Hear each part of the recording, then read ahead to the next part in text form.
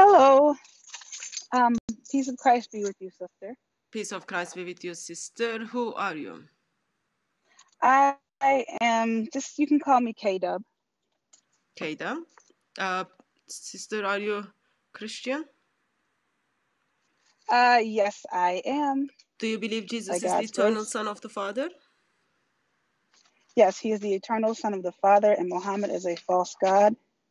False prophet. Good, good. Well, he's a false god to them. He is a really, false they don't prophet. know. Allah is false God, and Quran is false book. Yeah. Beloved sister, how can I help? I was reading through our scriptures, and I found in Matthew 24:11 a verse that to me it confirms. I found Muhammad in the scripture, I guess you'd say. You found Muhammad in scripture? That means Yeah. you are confirming that Quran is book of Allah and Muhammad is the prophet of Allah. Well, not so fast. You may want to read it first. Okay, because Quran states that Muhammad's supposed to be prophesied in the Bible. So not in the Bible, actually in the Torah and in the Injil. If you find Muhammad there, that means Islam is true religion. So Okay. you said Matthew 24 verse 11. Correct? Would you like to read it, or would you like me to read it? I can read it if you like. Yeah. It says, and many false prophets shall rise and shall deceive many. And 1.5 billion people, it seems like many. I think that will fall under the line of many. Yeah. If it's more than 5, it will be many. Yes. That's the only place in scripture where he's a legitimately claimed. That's all. Okay. Is there anywhere else you need to go from this chapter? Because since Muhammad is supposed to be prophesied in the Bible, he's prophesied in the Gospels as the false prophet, coming false prophet. That's Matthew chapter 24. I think we can take it from verse 10 to 13. And then also verse 23 to 25. So, yeah, because in verse 23 it says, at that time, if anyone says to you, look, that is the Christ, or that he is, do not believe it. For false Christ and false prophets will appear and perform great signs and miracles to deceive even the elect. If that were possible, see, I have told you ahead of time. So Matthew chapter 24 is the confirmation or fulfillment of answering the Muslim objections where Muhammad is prophesied in the Gospels. Yes.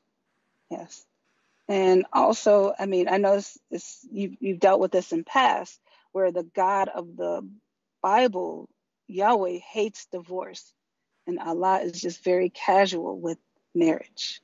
What do you mean with casual marriage, sister? Halala marriage, Mutah marriage. You in the scriptures, you can't marry someone else and go back to the original person in the scriptures, but halala marriage, you can do that. Sorry, beloved of Christ, do you mind repeat that again for me? I'm sorry. In the scriptures, in the Christian scripture. Yes, in the Christian Bible, in the scripture, in the Bible, you cannot divorce person A, marry person B, divorce person B, and then go back to person A. But halala marriage is exactly that, right? No. Is it halala marriage? Yeah, that's halala. Okay. So, a couple is married. When man divorces woman, for them to again reconcile the marriage, woman needs to go and marry with someone else, and that someone else, third party, needs to divorce her so that she can come back to her first husband to reconcile, correct? Yes. So Bible doesn't give any place to this. No. And you actually, I can't remember the scripture. I think it's in Deuteronomy, I believe, or Leviticus, where that particular act is frowned upon by God, Yahweh of the Bible. So. Yeah. And when we turn to the Quran, we get to see that Allah is teaching such a things. Surah 2:230. Yes. Do you have a problem with that as a woman, beside it is against the law of God? Do you have any personal problem with this? It's gross. It's not it as the woman is the one that the man can divorce, and the woman is the one that ends up paying the most of the costs in terms of having to pay for the halala marriage, as well as with her body. You degrade yourself. So that was about halala marriage, and then you also talked about something called Mutah marriage. What is that, sister? It's glorified prostitution. It's cheaper version of it. The temporary, like a pleasure marriage, and again that goes against the God of Christian scripture versus it is allowed in Islam. Yes, and I meet a lot of Western Christians that think we worship the same God, as well as Muslims that think we worship the same God. And so you are coming to the conclusion. You are coming to the conclusion that just even simply looking at the teachings of Islam regarding the marriage confirms that Christians and Muslims do not worship the same God. Yes, absolutely. Okay. And sister, why are you Christian? Because Jesus Christ is the truth, and the scriptures, it's the word of God, from front to back. So by God's grace is why I'm a Christian. That's the only thing I can say. By the grace of God, yeah. Yes. So someone is making a comment. I'm really confused with this. I'm not even sure if you are Christian or Muslim, but both of the ways are simply wrong. So comment is, didn't God give Adam a 9-year-old wife? And person is very confused. I am very confused. I think you meant, didn't Allah give Muhammad 6-year-old wife? Because when we look at the scripture, we get to see that Eve was old enough and capable enough to be responsible for garden with Adam. So like there is nothing in Genesis account makes us to think that Eve was a child.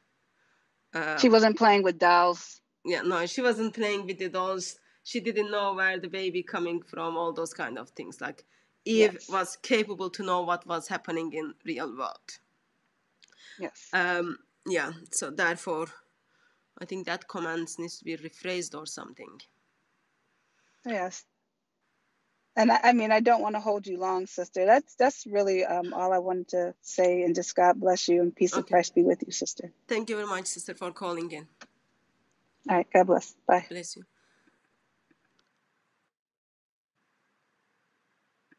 So, when we look at the accounts of Genesis,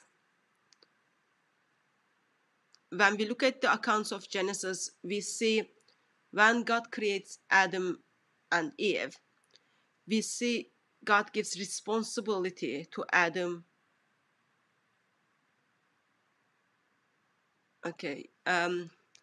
God gives responsibility to Adam and Eve. And Eve is capable to look after the garden. Eve is capable to be in charge of the things. So therefore, it will be like very, very bad theology or bad reading to think Eve was just a child, but I was told that beloved brother has a not good sense of humor. I am assuming that that's a British sense of humor because they don't have that much sense of humor either. Anyway, okay. I was going to open up something. Since we have been talking about fasting and feasting, I was going to pull down a hadith where we get to see how Muhammad deals with fasting. Let me pick that up.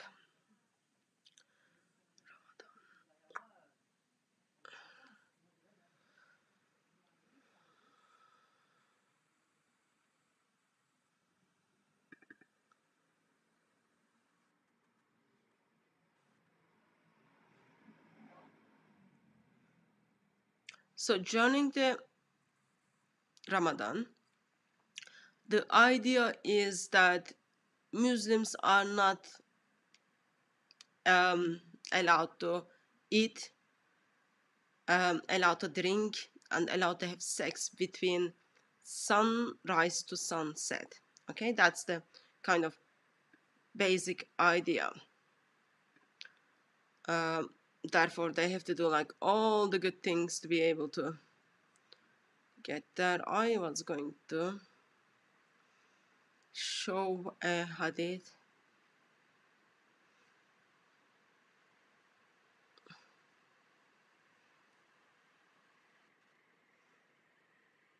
So I can't open up internet because it's gonna make my live stream struggle and suffer. So what I'll do is I'm gonna put on my notes where you can see, and on my notes you will see that I do have the references, so you can always go and check that out.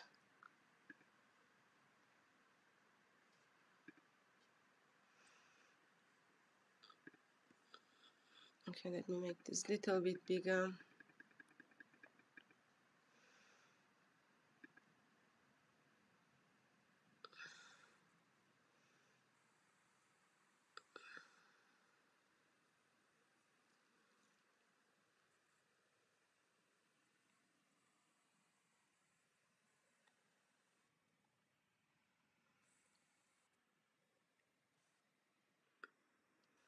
I know, I am sure you are thinking, is this reference is coming from Saudi with the camel?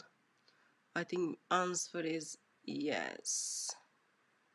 Okay, it's here. It's here. Let me see if you can see my screen. Okay, I shouldn't be on the screen. I need to get rid of myself.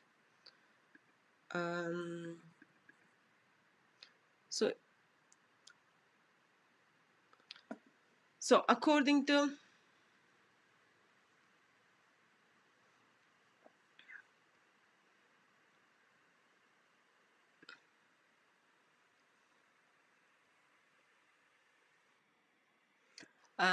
so we can see Brother David kind of put together why when Muslims are hungry they get angry, because there is no water, there is no food, there is no sex, there is no, it's too much sacrifice for 30 days in a year for Allah. Yeah, that's too much. Therefore it is very normal to see that they get like so angry because they are hungry. Therefore, we get to see how the KFC is being practiced. So, here we have a hadith, which is kind of reported in Sahih Bukhari and Sahih Muslim, where we get to see Muhammad couldn't even wait for day to finish for him to break his fast and start feasting. Remember, Muslims have certain like sky needs to be in a perfect form according to Allah. So Muslims to fast and start fasting and break their fasting. I did express other night, in Shia tradition, it's a little bit different. So Shia Muslims break their fast approximate 15 minutes after Sunnis. Like in case, like, like if you are hungry all day, and then you kind of break your fast 15 minutes early, that day doesn't count. So therefore they want to make sure, like, yeah, let's make sure we don't miss the day, so we can stay hungry extra 15 minutes, and then from that we can put together. Okay, I think I am pronouncing as a feasting, but I should be pronouncing as feasting. Like, for me they sound exactly the same, but so it is FEASTING. That it's supposed to be. When I say feasting, that's what I mean, the second word on the screen. Anyway, so thank you for clarification of that. It's always good to learn new things.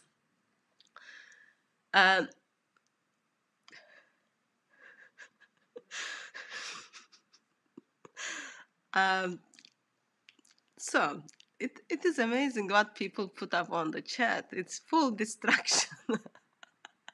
Full distraction. Okay.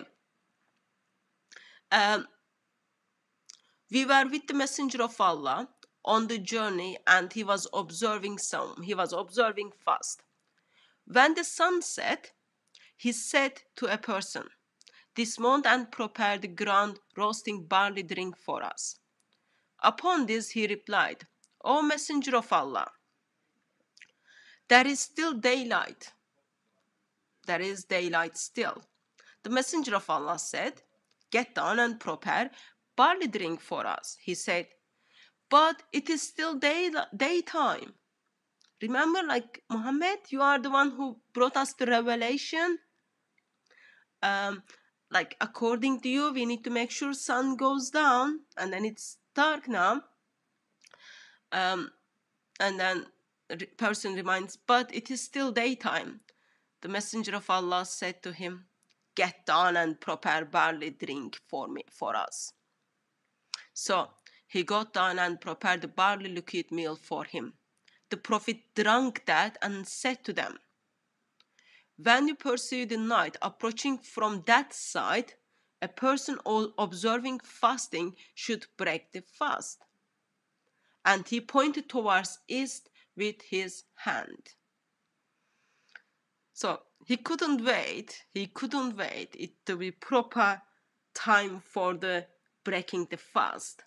And then he says 3 times, like, guy says, like, "Come on, like, it's still daytime, it is still daytime." And then Muhammad says, "Nope, don't do those arguments for me. Go and prepare the meal for us." And then meal is being prepared, and then he drank it. And then he responded, like, in case, like, anyone is gonna comment, and then gonna say to him, "Oh, Muhammad, you couldn't hold yourself last, like, 15 minutes or something. You couldn't wait." And then they are gonna kind of have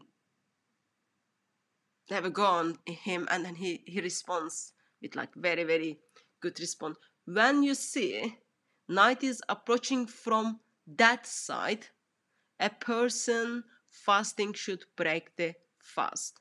So when the night is coming from east, you break the fast before it turns to be the right time. He's supposed to be the perfect example, gets these creepy revelations, couldn't even wait, like, little bit more time so that he have a proper one day or proper miss one lunch. He couldn't even wait for that. And that is the man Muslims are trying to follow. And it's not only that, like, it is actually very serious in Muslim world. If you are drinking water on the street while people are fasting, you can get beaten. if you live in a Muslim majority country and if you don't want to fast, you pretend fasting. And if you are a woman and if you are going your monthly term, then you are not fasting. You are pretending to fast because you don't want people to see you as you are eating or drinking. But their freaking prophet was quite okay to, in front of everyone, just order, even though it was still daytime, he ordered people to make a food for him and drink it.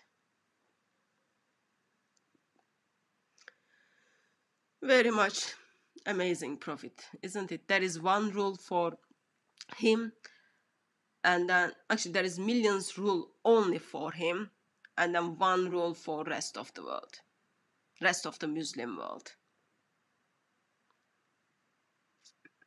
Yeah, a couple of years ago we put a video up where Muslim man was beaten on the street with a stick by people because they noticed that he was drinking water, and then it's been recorded like he got beaten with the stick on the street.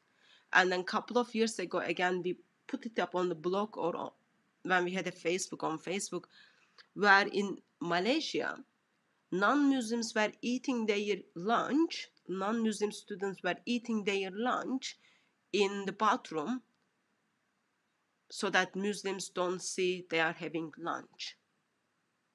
But see what their prophet does is, even a person is reminding him, hold on a minute, it's still daytime, it is still daytime, but still he goes and then it's zero self-control, zero self-control.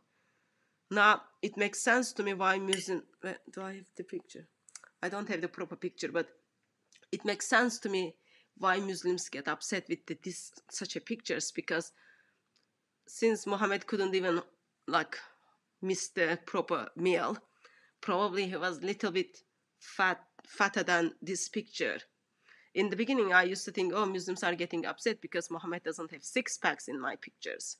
But actually, no. They are getting upset because his tummy is not big enough, because he couldn't hold himself for a little bit more to make sure that it is not daytime anymore, so that they can break their fast. Not good, not good, not good.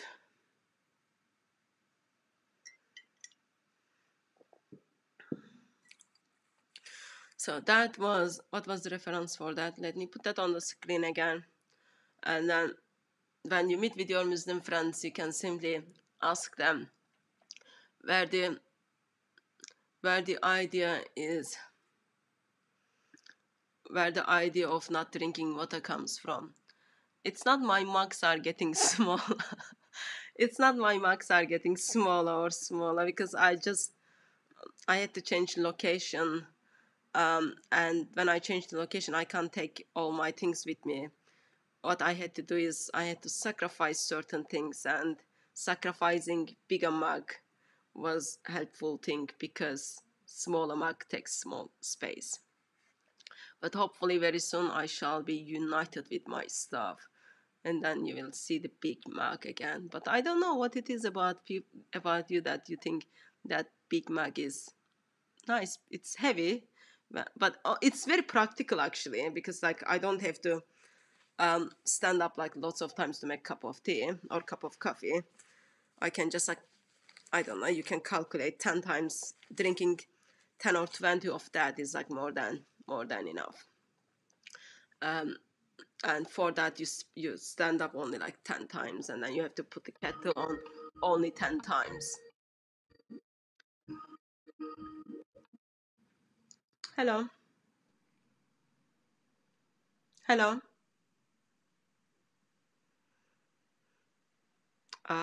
Dear caller, it seems that your mic is muted. Can you unmute yourself, please?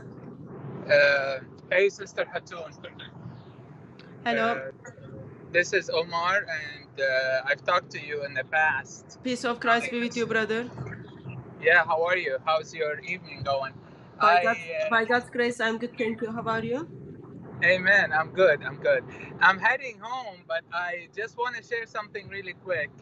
And you talked about in predominantly Muslim countries, especially in the month of Ramadan, people who are not maybe not Christians or they don't fast, so they get arrested. They get arrested.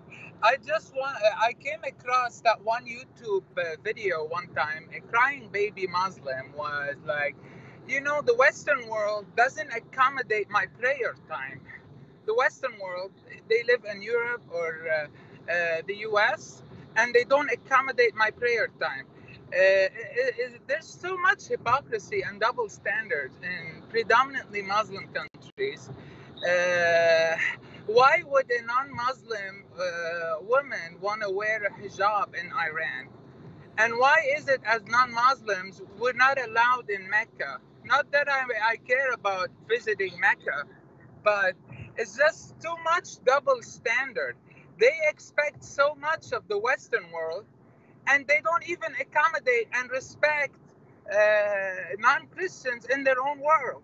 It's just mind-blowing. It's just mind-blowing, that double standard, that hypocrisy, that crookedness of Islam and many Muslims, especially when they live in Western world, in Europe or US. They have so much double standard.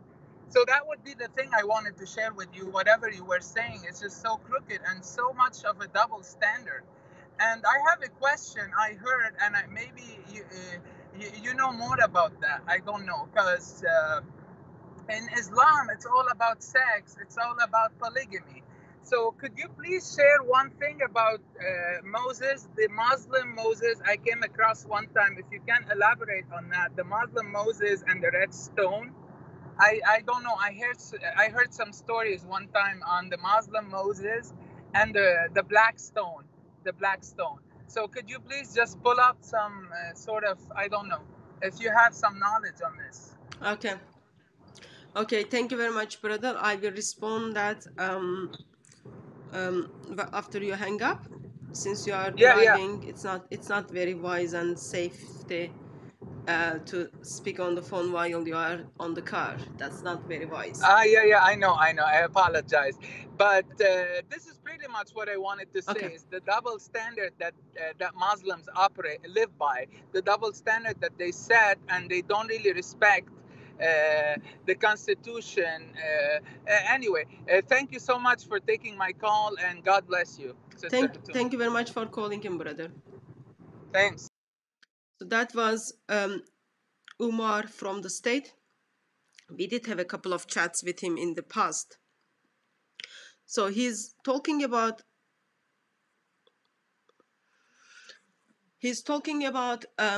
why there is a double standard when non-Muslims are in Muslim majority countries. Sometimes they have to wear burqa. For example, when I was in Saudi Arabia, I needed to wear burqa. When people travel to Iran, you have to wear burqa. I would say in Saudi Arabia, wearing burqa is much safer. I think I was telling that to Brother Tony Costa yesterday. I think Saudi Arabia is much safer versus Canada. It seems there is more freedom in Saudi towards Christians than Canada. Of course, I'm not saying that with full meaning, but yeah. And on last Sunday at Speaker's Corner, we were talking with a Muslim gentleman. He expressed that he's in Britain because in Britain it is much easier, and Britain is one of the best countries where Muslims can practice their religion. So he didn't go to Saudi Arabia, he didn't go to Pakistan or Indonesia, Malaysia, but he decided to come to England because England is one of the best countries where you do practice Islam. So that's kind of itself says all of it. And regarding the question on Moses and the stone, let me actually pull that up. I'm not sure about Moses and the black stone. but let me put together Moses and stones which are running. Muslim Moses is actually been seen naked by other individuals, which is not very nice, but let's put it up on the screen. Can I just get a confirmation that you can see the screen? It's always tricky if my Skype is on that my screen can be seen or not can be seen. It's difficult to guess from my side, but so hadith states that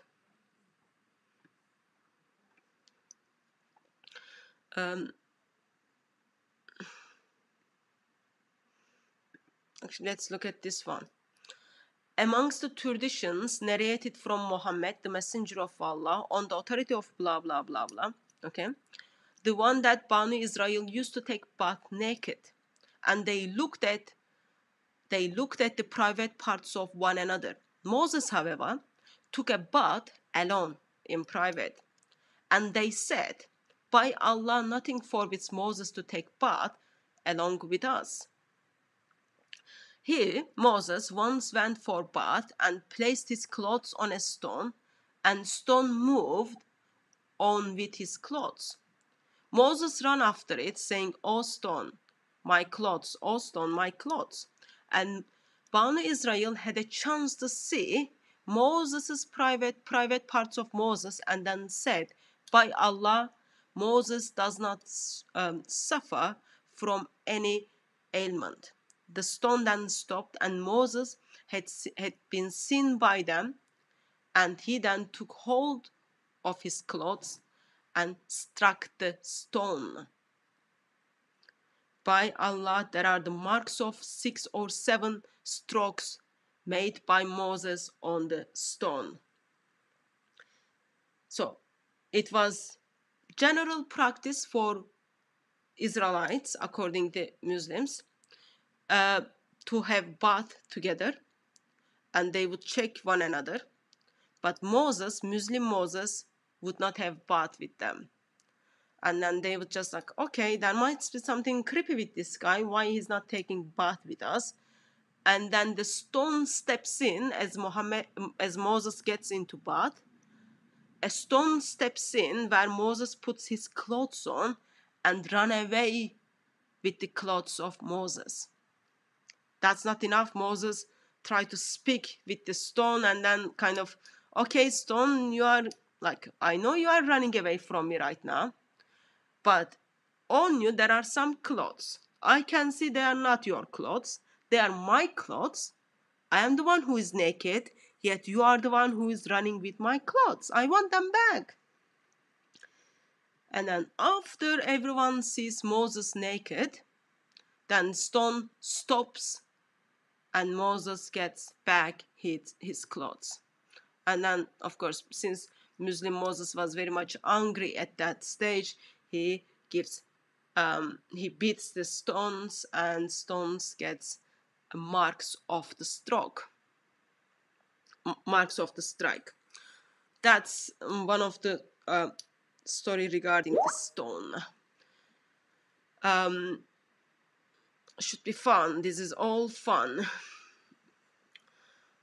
I hope that kind of gives idea to him regarding the question Umar was asking.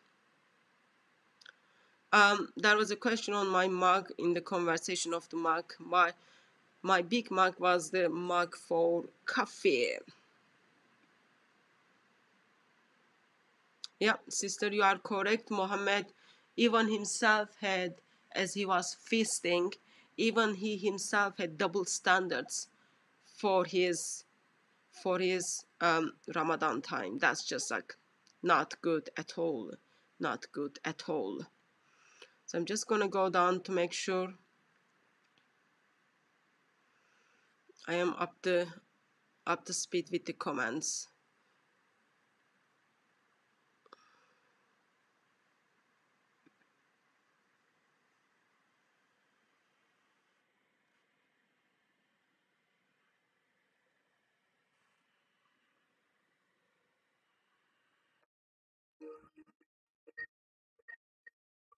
Two people are calling at the same time right now. Hello. Who is it? Yeah, Hello. how soon? You hear me? Hello, sir. Who are you? Yeah, okay, so I just want to touch on something really quickly. Okay, Sir, so, sir, what's your yeah, name? yeah, my name is not important. It's okay. Yeah? Sorry, So what's you your like name? to, okay, my name is Omar. My name is Omar. Omar. Okay. Can you speak a little bit close to the mic? Yeah, I'll speak close to the mic. I got you. Can you hear me? Your sound is not as clear as it's supposed to be, but sir, are you Muslim? Are you Christian? I'm a, I'm a deist. I'm a deist. What does that mean? It's like, it's difficult to explain. Basically, I believe in God, and I believe in Prophet Muhammad. I believe in Jesus. I believe in like all the prophets. But what I see from you guys, So you are Muslim. How can I help you, sir? yeah, basically. Okay, yeah. So, do you believe the Bible is a God's word, like 100% God's word? Why are you asking that? I'm just asking a question. Do you believe the Bible is God's I word? believe Bible is the inspired word of God. Okay, so can the Bible have errors? So I'm not gonna do yes and no questions. Make your case, bring up your questions, and then we discuss. Okay, okay, no problem. Can you turn to, let's see. Yeah, can you turn to 2 Samuel 6:23? 2 Samuel 6:23. 6:20. 6:23. 6:23. Please make your Yep. case. No, just read it first. No, We're no, gonna read sir, it. sir, excuse me, sir. You join into the live It's okay, stream. it's okay. You join Yeah, we're into gonna the. read it. Yeah, so Excuse me, I need excuse you to me, read it first. sir, So you sir, can make sorry, it. sir. Pull yourself together and can you listen, please? So you called into the live stream. Let me give you. Have you called me before? No, I've never called No, you so before. you never called me before. Let me give you some principles for this conversation to move forward. So you need to tell me why you are calling, and then you need to bring up your objections, and then we discuss your objections. No problem. So therefore, please bring up your objections, and then tell me what is it your problem. Okay. Okay, my objection, this is my main objection, is that, okay, you believe the Bible is the Word of God, but the Bible has a very clear contradictions. Very clear contradictions. So I want you to explain to me how God can make mistakes. I don't know if God, because your Bible has mathematical errors or historical errors, but we're going to deal with some of the mathematical errors of the Bible today. Okay? So, actually, before I go to that one, I think I'll go to this one. So could you turn to actually, I'm sorry, my bad. Sir, pull yourself together. You don't need to be excited. Everything is fine. It's like all I'm seeing is your wall. If you want to show your face, no problem. if you want to show your face, please change the direction of your camera. It might be much better. Changing the direction of the camera is turning off the camera. So you have a problem. You have a problem with the contradictions in the Bible, so-called contradictions, and the reference you gave me is 2 Samuel chapter 6 verse 23. Please continue with that. What is your point on that? Not that one. My bad. I've made the wrong reference. 2 Kings So there is no 8:26. there is no contradiction in 2 Samuel. You lied. No, I didn't lie. I just got the reference wrong. You got the reference wrong. What is your next reference? 2 Kings 8:26. If you could turn to it. So 2 Kings 8:26. 8:26. And you believe if there is contradictions in the Bible cannot be the word of God, correct? Yes, I believe anything that claims to be the word of God cannot have contradictions. Okay. So that is, and where did you get that criteria? That criteria I got from logic and reason and rationality, epistemological rationality. If God reveals a book, you don't expect him to contradict himself because God is perfect. Okay, if there is a contradiction in the book, according to your criteria, that book cannot be from God. So good. Yeah, Thank you very much for confirming for that for us. But we will kind of look at that. How can Quran be the word of God? Can you please point out to me from your book where it says Bible cannot be the word of God because there are the contradictions in it? Oh, the Bible cannot be the word of God because it has contradictions in it? Yeah. Is that your... So, okay. So you're saying that if the Bible has contradictions... No, that's not what I am saying. Listen. Okay. Listen. You are Muslim, okay? And you are telling Bible cannot be the word of God because there are contradictions in it. I am asking, if you think Bible cannot be the word of God, there are contradictions in it. I am sure Allah did tell you that in somewhere in the Quran, Yeah, yeah. or Okay, Muhammad I'll give it told to you that in the Quran. Yeah, I'll Can give you it to you. please be kind and then provide the Quranic reference for me where Okay. Allah states that Bible cannot be the word of God because there are contradictions in it? Okay, I'll point you to the verse, no problem. Okay, first thing before I give you the verse. If the Quran doesn't mention the Bible explicitly, but it mentions just a book, that if a book is from God, then it cannot have contradictions. Is that enough for you? Or do you need the Bible to be explicitly mentioned? I need you to provide the Quranic verse for me, gives you the criteria that Yes. Bible is not the word of God because there are contradictions in it. Okay, turn to Surah An-Nisa, verse 4. Surah Surah Nisa, Surah 4 verse 4. no, Surah 482, my bad. Sorry, Surah 4 verse 82. Can you read it for me, please? Okay. It says, أَفَلَا يَتَدَبَّرُونَ الْقُرْآنِ Do they not reflect upon the Quran? If it had been from any other than God, there would have been contradictions in it. Now, the Quran is basically saying that if a book claims to be from God, there cannot be contradictions in it. No, So, the verse. yeah, No. yeah, Sorry, that's what it says. the verse Literally you says, read. The verse yes. you read, Surah 4, verse 82. Sorry, I need to repeat some of the things you are saying because your sound is not as clear as it's supposed to be. So, Surah 4, verse 82, okay, states that, according to you, if there are contradictions in the book, that book cannot be from God, correct? Yes. Okay, so I'm going to read Surah 4, verse 82 for everyone. I'm reading from Sahih International Translation. If you are not happy with that, please do verbalize. No, that's okay, Okay. it's fine. Then, do they not reflect upon the Quran? If it had been from other than Allah, they would have found within much contradiction. So it is Exactly. talking about the Quran.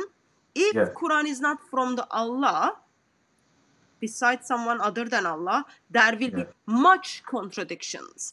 It doesn't Exactly. tell you Okay. what is that much contradictions, how many things identified as the much contradictions, but it is talking about the Quran. It doesn't talking about the Bible. So do you have the Quranic verse tells you that Bible cannot be the word of God because there are contradictions in it?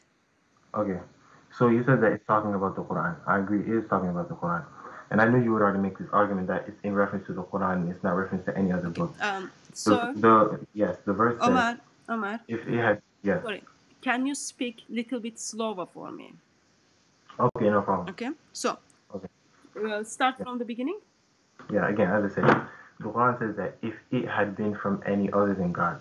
So it's saying that the Quran, specifically the Quran, because it doesn't have contradictions or that means that it's from God. So indirectly, you understand what explicit and implicit evidence is, right? Can you hear me? Do you understand what explicit and implicit evidence would be? So Yeah. when It it doesn't have says, explicitly. It let doesn't have let to me ask you the explicitly. basic questions the way I can understand. When it says much contradictions, how many Uh-huh. contradiction would be much? 5 or 1 or 3? Just contradictions in general. Like if I show you 2 contradictions, okay, would you identify that as much? No, I would say over. Okay, do you want me to actually say a standard, like a number, a numerical number? Because we're playing around with semantics right now. I want to go to the Bible to show you the No, contradictions in it and how you could reconcile them. no. Before move to the Bible, Yes. you are Muslim. Uh-huh. I'm Christian. I am accountable for my scripture. My Okay. scripture is my authority. It crushes everything. Okay, and that's Good. supposed to be the same for you. So therefore, if you are making a claim about my book, it's supposed to be telling you from your book, because my reading of the Quran, all I am seeing is Allah, Muhammad, and Quran is fall in love with the Christian scripture. They don't say there are contradictions in the Christian scripture, therefore it is not the word of God. So now, am I right to assume that? Sorry, there is funny background noises coming from your side, sir. Am I right to assume that you don't have a verse in the Quran tells you Bible cannot be the word of God because there are contradictions in it. Is that correct? No. Again, I was about to explain myself that there's a difference between explicit evidence and implicit evidence. By the Quran saying that if it, meaning the Quran, had been from any other than Allah, there would have been contradictions in it. Basically, what the Quran is saying is that if a book is from other than God, there would be much contradictions in it. It doesn't have to explicitly say the Bible for that to be clearly implied. No, Here. in So it's here, making a case, yes. it doesn't say the book. It does say the Quran. Yes, you want me to It repeat does myself? say the Quran. It doesn't You say want me the to repeat book. myself? It does say the Quran, and then it also uses the much. Okay. Therefore, my question was to you: this is simply written for Quran. How many variations, or sorry, how many contradictions would be identified as much? Okay, again, I'll go to that point. I'm getting your first point was that it's only for the Quran, which again I say is not true, because it's Yeah, but making a that's case what the for Quran yeah. I'll says. go to your point. It's okay. I'll go to your point. If it, meaning the Quran, had been from any other than God, there would have been contradictions. Anyone logically can imply here that it's saying if a book is from claiming to be from God, and that if it has contradictions in it, then it cannot be from God, which is where the case for the Quran is giving for itself. The second point you made about much contradictions, in terms of just it's implicitly implying that there will be more. I would say maybe I can't give you a number really. To be honest, I would say more than 3, more than 4, meaning that there would just be many contradictions in it. So more than three would be identified as many. Okay, so more than I'll 3 give meets with your criteria, and it no is problem. for the Quran. I did express if you speak little bit louder for me. Sorry, I didn't express that, but if you speak little bit louder, that would be helpful.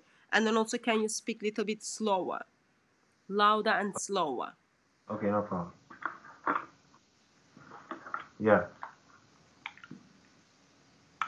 So so you are telling me 3 is much contradiction, and since Quran is identified according to you as the word of Allah, are you Sunni Muslim or Shia Muslim?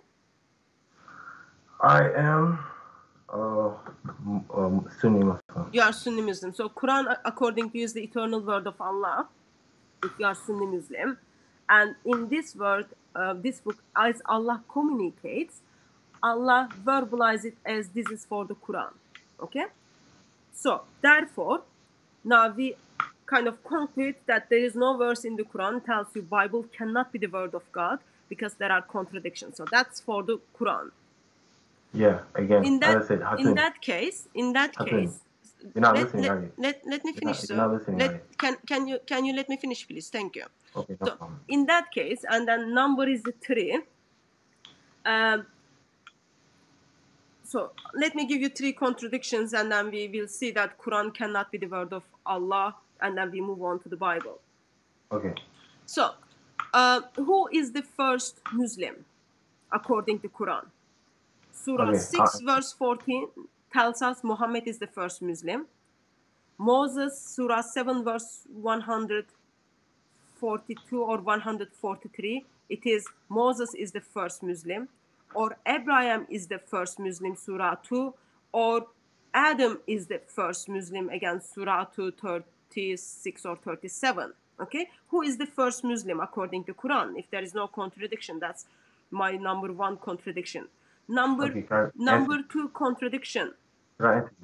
Should Muslims accept peace or fight with one another or not accept it? Okay, that's number 2, fighting. And then number 3, number 3 contradiction is let me think. Can I respond to the other 2? I can respond. Because I'm waiting for you to get your third one. Once you get your third one, I'll respond to all of them. Yeah, I'm just thinking to giving you the third one because I can't. Okay, third one is the story of Mary. In the story of Mary, okay, how many angels were talking to the Mary according to Surah 19 and according to Surah 3? Okay. No problem. So no problem. There are here's the 3 contradictions according to Quran. So would you agree with me that actually Allah cannot be the word of Quran cannot be the word of God because there are contradictions which fulfills the criteria of Surah 4 verse 82.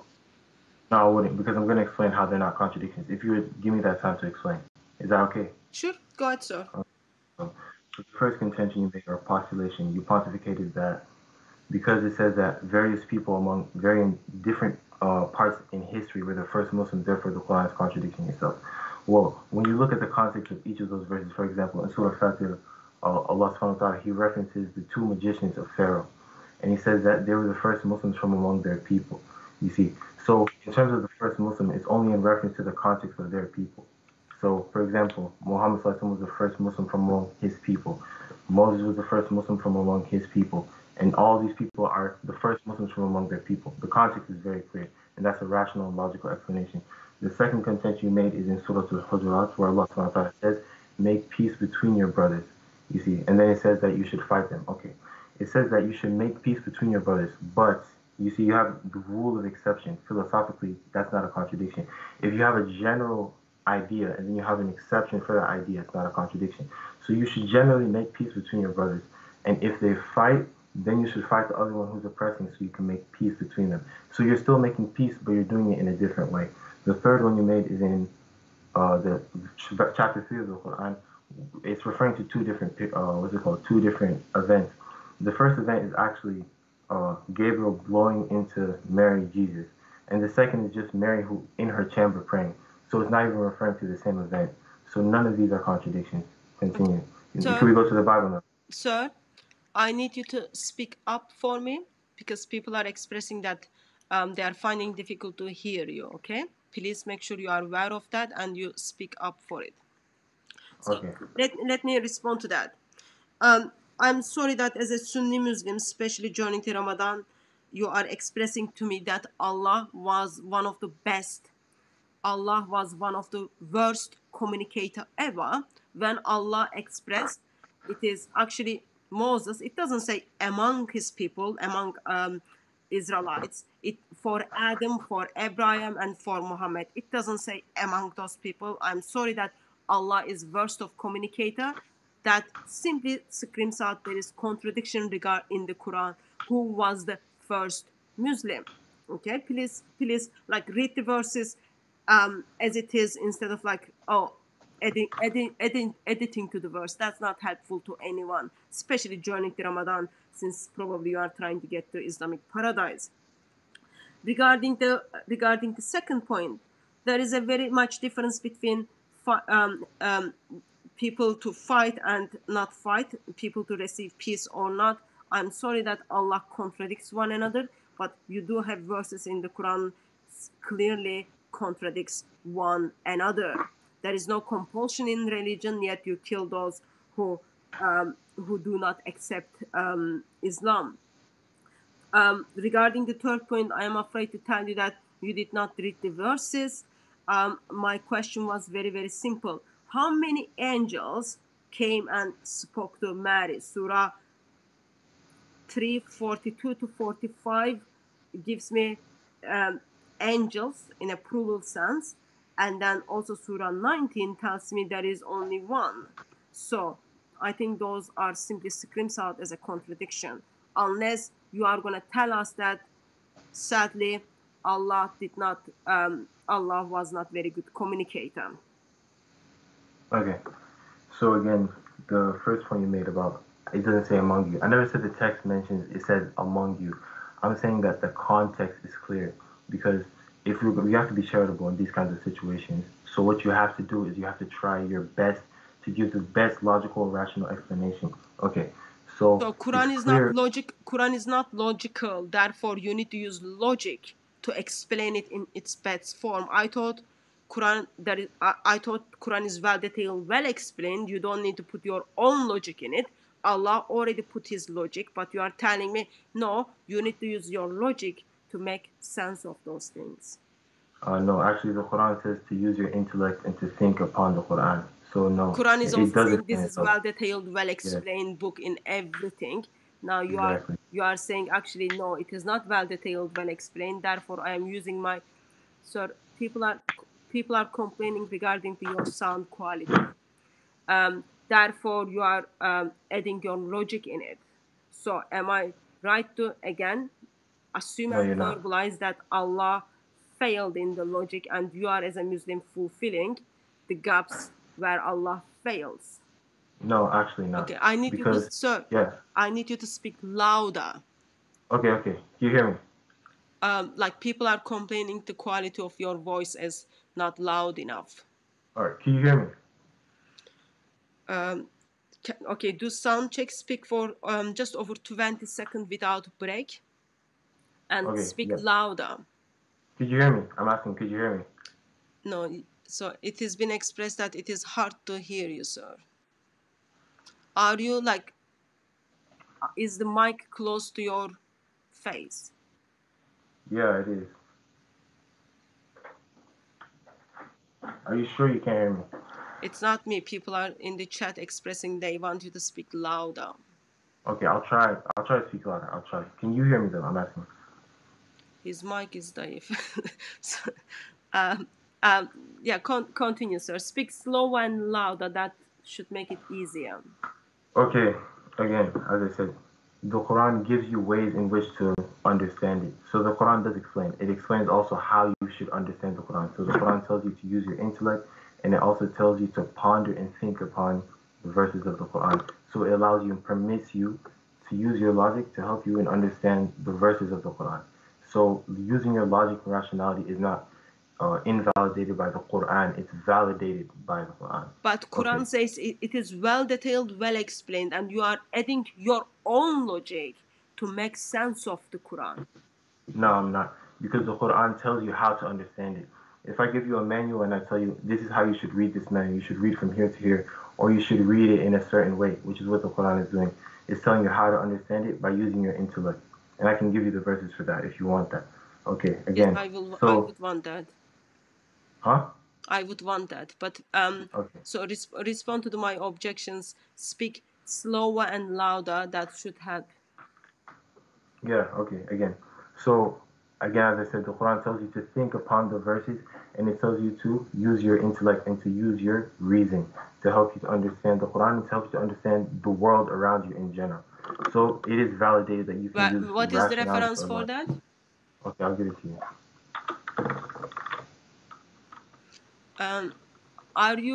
Are you eating right now? That might affect the sound quality. No, I'm not eating right now. Okay, because people are now start guessing why your sound is not very good. They are thinking probably it's iftar.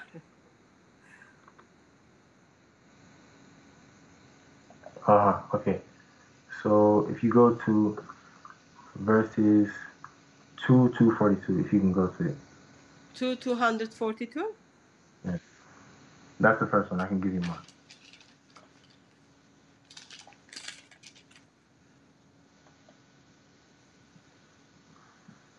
Does Allah make clear to you His verses that you might use reason? Okay.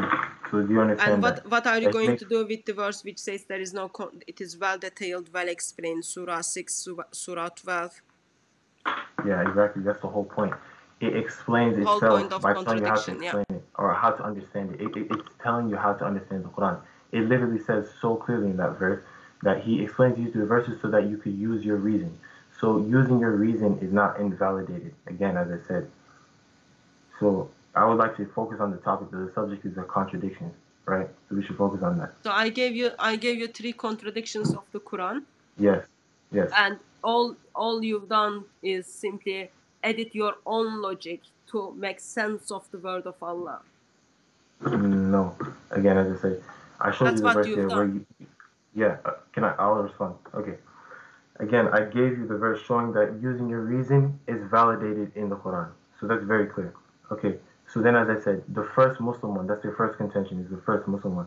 It's obviously referring to the first Muslims among their people, which is obvious. Muhammad No, Sallallahu Alaihi Wasallam, he was the where first. does it say among the people? It doesn't have to say that for that to be clear, does it? It's like me asking you, where does Jesus say, I am God, worship me? You always have this contention. He doesn't say that, but you say that the concept is there, and that is clear. It's the same thing here. The concept is very clear. The prophets are No, always the it is first not very to clear. receive the Therefore, revelation. I am asking, who is the first Muslim? It is so like Moses, what is the people group of Abraham, and what is the people group of Moses? Okay, so the people of Moses at that specific time would be his people of the of the children of not the children of Israel, of the the people of Pharaoh at that time, because we So know that he was put into the house of Pharaoh. Sorry. I need you to speak louder and slower. People of the Moses, who are those Yes. people? Well, we have the Israelites, obviously. But his people in our paradigm, obviously. I think in your paradigm as well. His people would be the Israelites because that's where he was born. Okay, But people of the Moses are the Israelites. Yeah, I'm not finished. There will be the Israelites, and it would also be the people of Pharaoh as well, because that's where he grew up. He grew up among the people of Pharaoh. Okay. So those are still his people as well. Sorry, only reason I'm cutting in is because your sound is not very clear. I'm making sure people are understanding what you are saying. That's the only reason, okay? So, people of the Moses are the pharaohs and also Israelites, according to you. Yeah. Okay. So why then? Who are the pharaoh? They are the Egyptians. Not really. The Egyptians, really, Nubians. It would be the people of Pharaoh at that time. Okay, but who are the people of Pharaoh? They are Egyptians. You could say the Egyptians at that time, if you want to say Egyptians. That. Okay. So Moses, okay, Surah 7 verse 143 express that Moses is the first Muslim, and that if the Pharaoh's people, again the people group of Moses, then Surah 26 verse 51 identifies them as the first Muslim. Okay, so they are the same people group according to you. Who are the people group of Abraham? People group of who? Abraham? Abraham, yeah.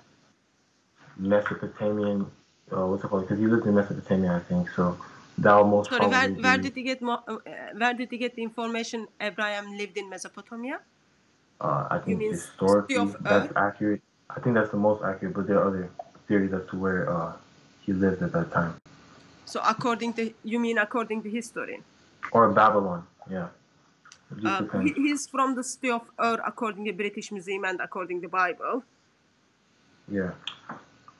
He's definitely so you are agreeing with the Bible and British Museum that Abraham is from city of Ur. Previously also known as Mesopotamia. So, yeah. What was his people group? Of Abraham. Yeah.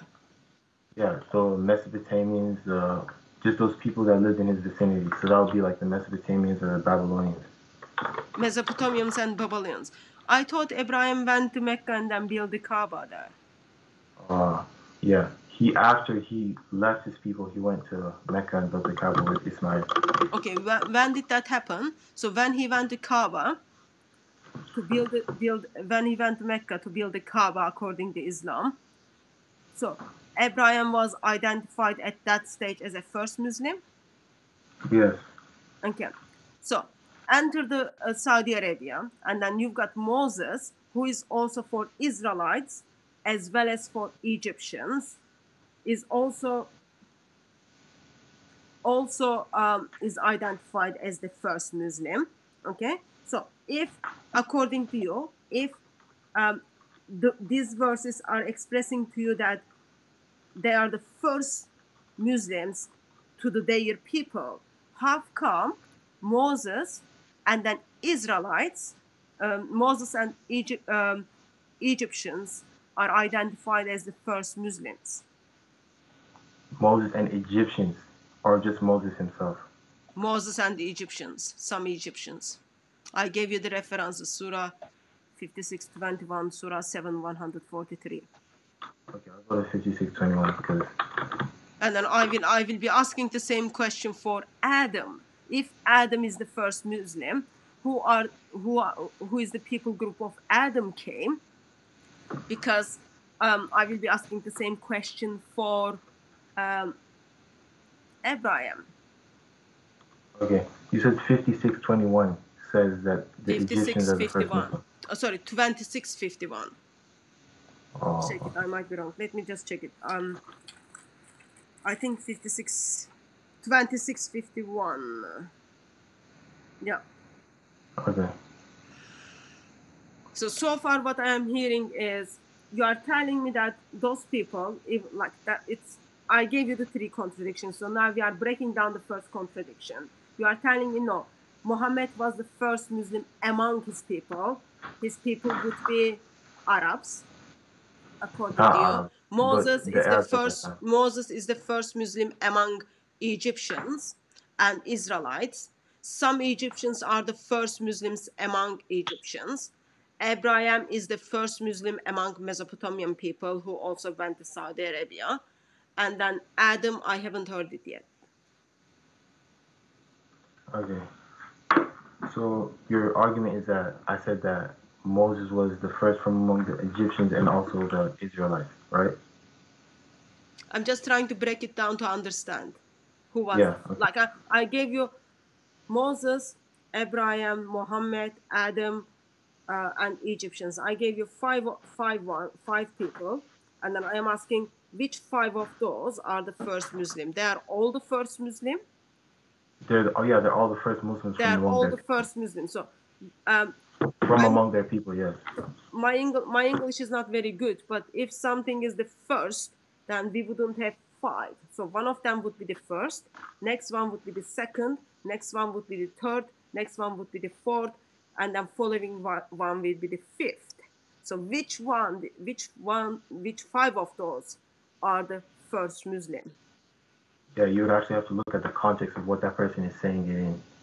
You understand? If they're just saying this first, you have to look at the context of what they're saying it in. So it's very clear that Moses was the first from among his people. Likewise, Abraham was the first from among his people. But you said Moses' people are also the Egyptians. And the Israelites as well. And Israelites, okay? So was the Moses or some Egyptians were the first Muslims? I said that from among the Israelites and the Egyptians, he was the first Muslim. Not just the Egyptians. Okay, I'm just looking at the Egyptian part, okay? There needs to be only one of them needs to be first. Was the Moses the first one from among the Egyptians and the Israelites? Sorry, repeat it for me again. Okay. I don't think you understand. Okay. So what's called? Let me try to rephrase the argument. I don't want to rephrase the argument. I'm just trying to understand. That is already sound quality is not very good. I'm just trying my best to understand. So you've got Moses, and then you've got some Egyptians, okay? Which one is the first Muslim? Okay, again, I said his people are the Egyptians and the Israelites. Okay, so when his peoples are Egyptians, is the Moses first Egyptian Muslim, or some Egyptians are the first Egyptian Muslims? Again, I'm trying to, you have to give me a little bit of time. I said, again, I'm trying to help you understand. His people were the Egyptians and the Israelites. What do I mean by that? I mean that his people that lived in Egypt at the time were also the Israelites. So among those people, he was the first Muslim. That's what I meant. I didn't mean like the Egyptians. And then obviously the ones like the magicians in the court of Pharaoh are the actual non-Israelite Egyptians that are the first Muslim. That's what I was trying to say. That's why that doesn't make sense to me again. Therefore, I am asking my question again. Which one is the really first Muslim? And I will be asking the same question, same with Adam and Abraham, because none of those verses says among his people. It doesn't have to say that though, right? You can use your logic and rationality as I showed. It is just heartbreaking that Allah failed very basic when it comes to his communication, which is supposed to be in the Quran. It's also Allah fails with very basic logic to put it there, that among his people. That's not there, but I'm just giving that to you because I'm just struggling to hear your voice clearly, so I don't want to kind of have any debate on that topic. So which one are the first Muslim? Okay, again, first of all, about your remark about Allah fails to communicate, just like your Jesus fails to communicate, I am God, worship me. He had so many times to say that, he didn't say that. That's just one point.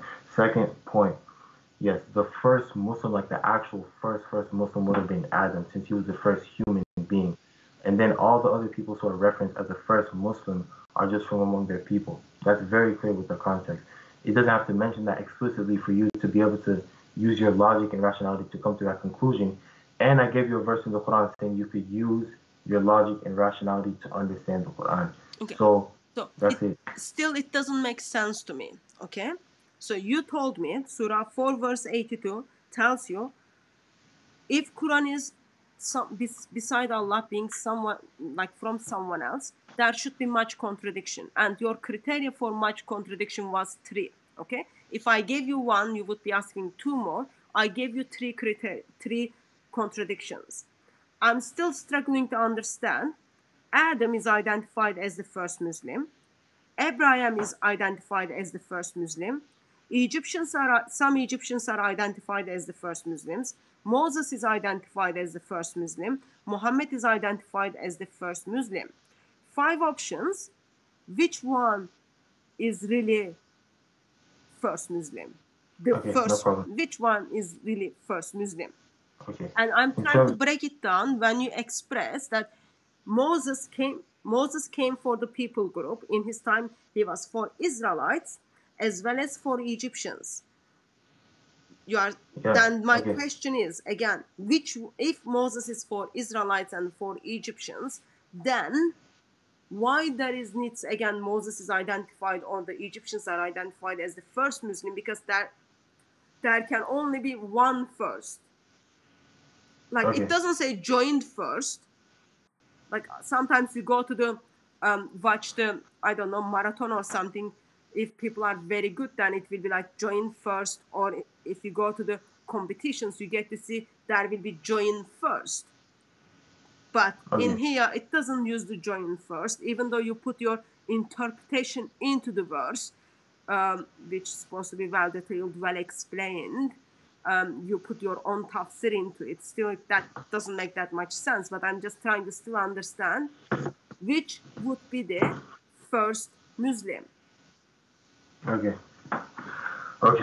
So your first argument was, if you're talking about historically, obviously, since Adam was the first... Louder for me, please. Okay. If you're speaking historically, obviously Adam would be the first Muslim. I'm not speaking historically. Yeah, I want you to give it to me from the Quran.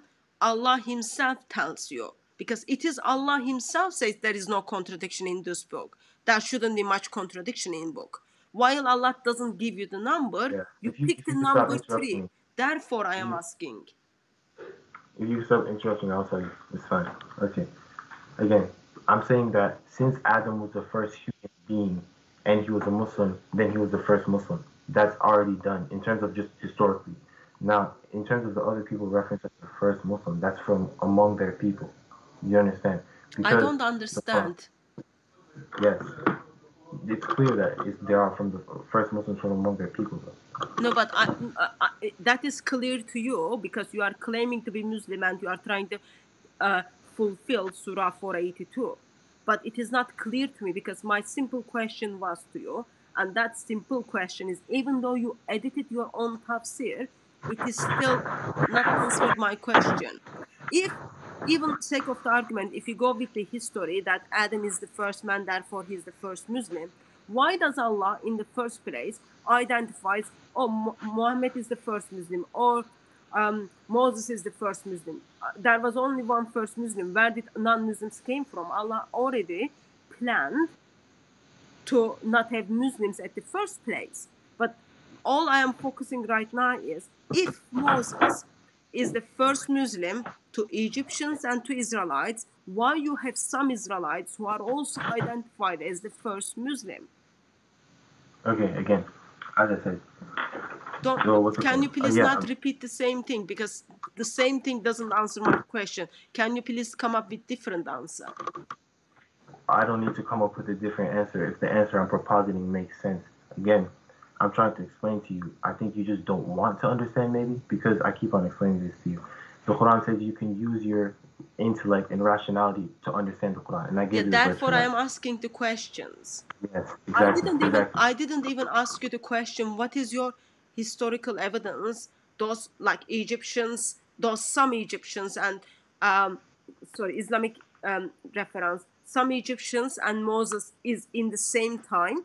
They lived in the same time. I didn't even ask you to back up your claims. How do you know when did Moses live, when did Abraham live? I didn't even like went through those things. All I'm just trying to get to the basics. Yeah, exactly. I'm trying to explain that to you again. Those are just the first Muslims from among their people. Why? Because It doesn't Moses was the say first one that. to, yes, of course it doesn't say that. Just like the Bible doesn't say, Jesus says, I am God, worship me. Or the Bible never explicitly mentions the Trinity, but you believe in it because of the concept. You believe the concept is in there. I'm saying the same thing with this, that Moses, since he's the first person to receive revelation among those people, then obviously he's going to be the first Muslim because he's the first one to believe.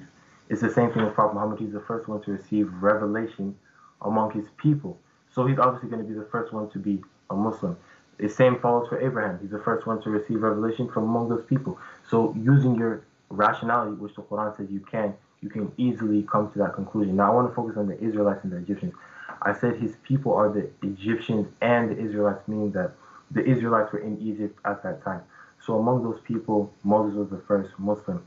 Those Egyptians that said they were the first Muslims were just pure Egyptians, not non-Israelite Egyptians. Again, it's very simple. If they're the first to receive that revelation from among their people, then they're the first Muslims because they're the first ones to believe. That's the whole idea. Just like it's the same thing with the Bible. You guys believe in the So, Trinity, but I don't think there's anything explicitly mentioning the Trinity. But you say that the concept is there. It's the so same thing. thank you. First of all, thank you very much for being a Muslim and telling me that concept of the Trinity is in the scripture, and also scripture itself confirms that Jesus is identified as God. We will talk about it when it comes, but my question was and is still the same. Who is the first Muslim? I gave you 5 names, and all I am hearing is the like same thing and same thing. You put your own tafsir in it to explain the well-detailed, well-explained word of Allah, which I let you to do. I'm like, because your sound quality is not very good, I'm letting that go.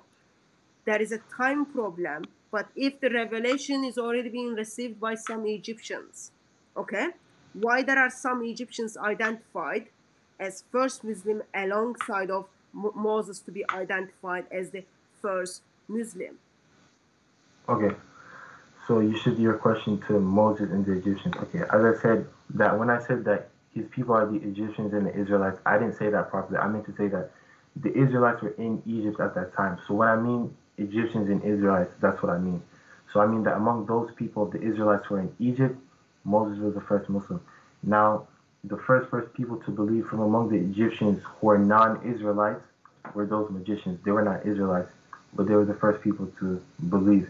So Moses is the first Muslim from among those people, and those Egyptians are the first Muslims from among their people.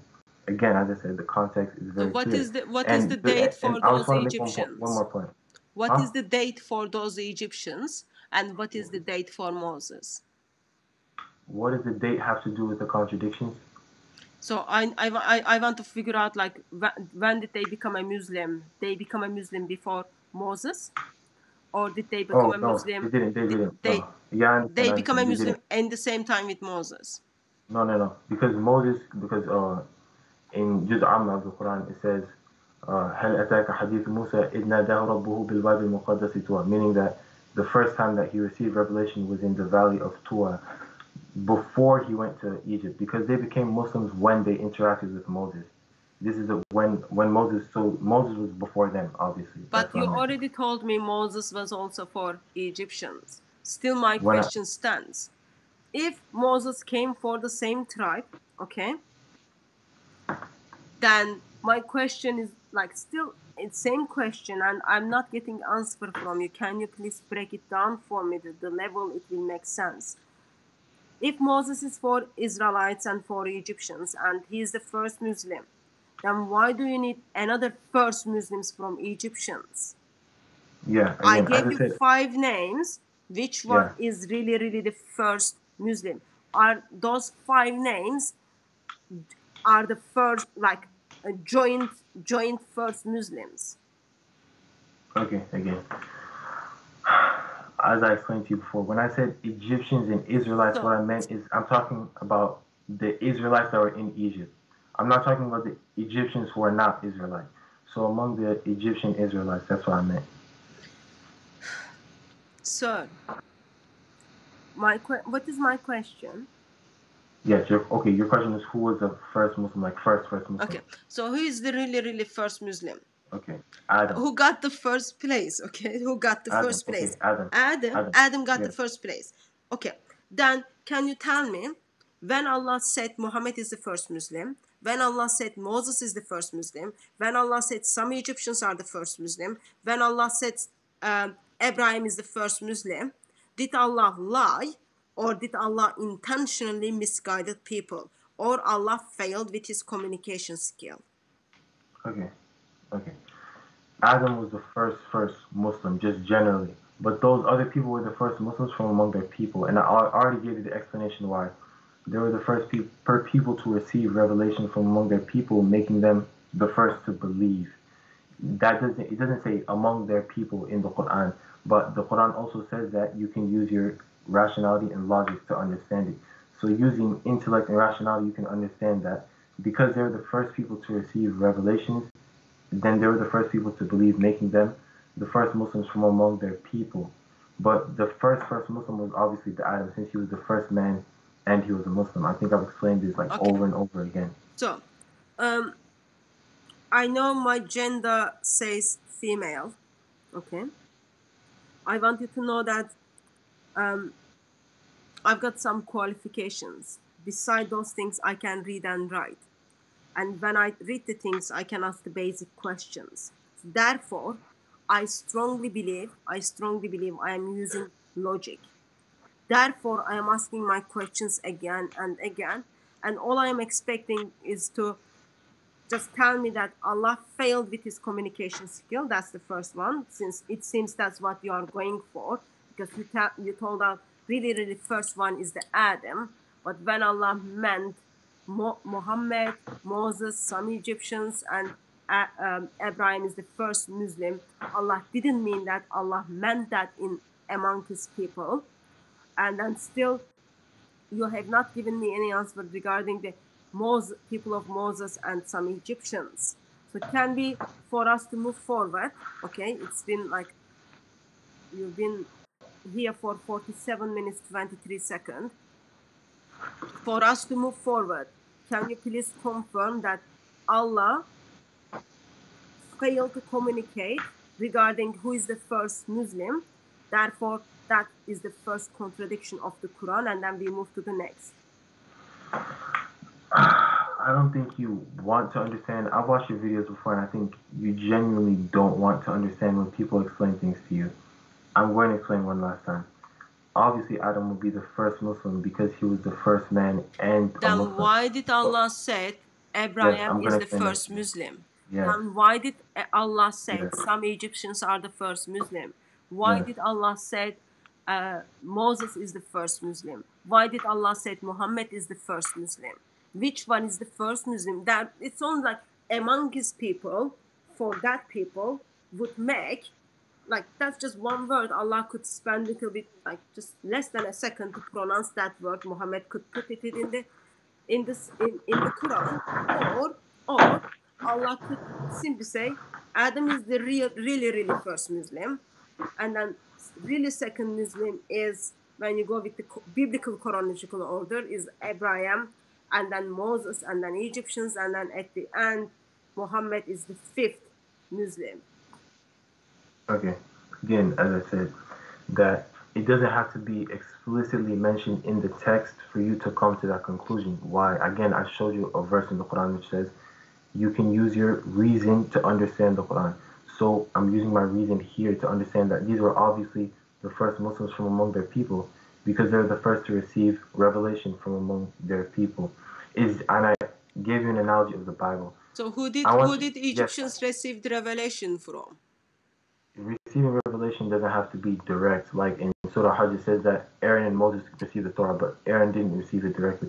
You can receive revelation directly or indirectly through, someone else or through a vessel. So some Egyptians are also the messenger of Allah, correct? receiving revelation again doesn't have to be in the sense of wahidun nabi. It could just be a regular, just like for example, when you read the Quran and someone gives dawah to you, you're receiving the revelation that was sent to Prophet Muhammad. That's literally what it means. There's a direct actually for like a prophet, and then there's just the indirect type of revelation. So I don't see a problem with that again.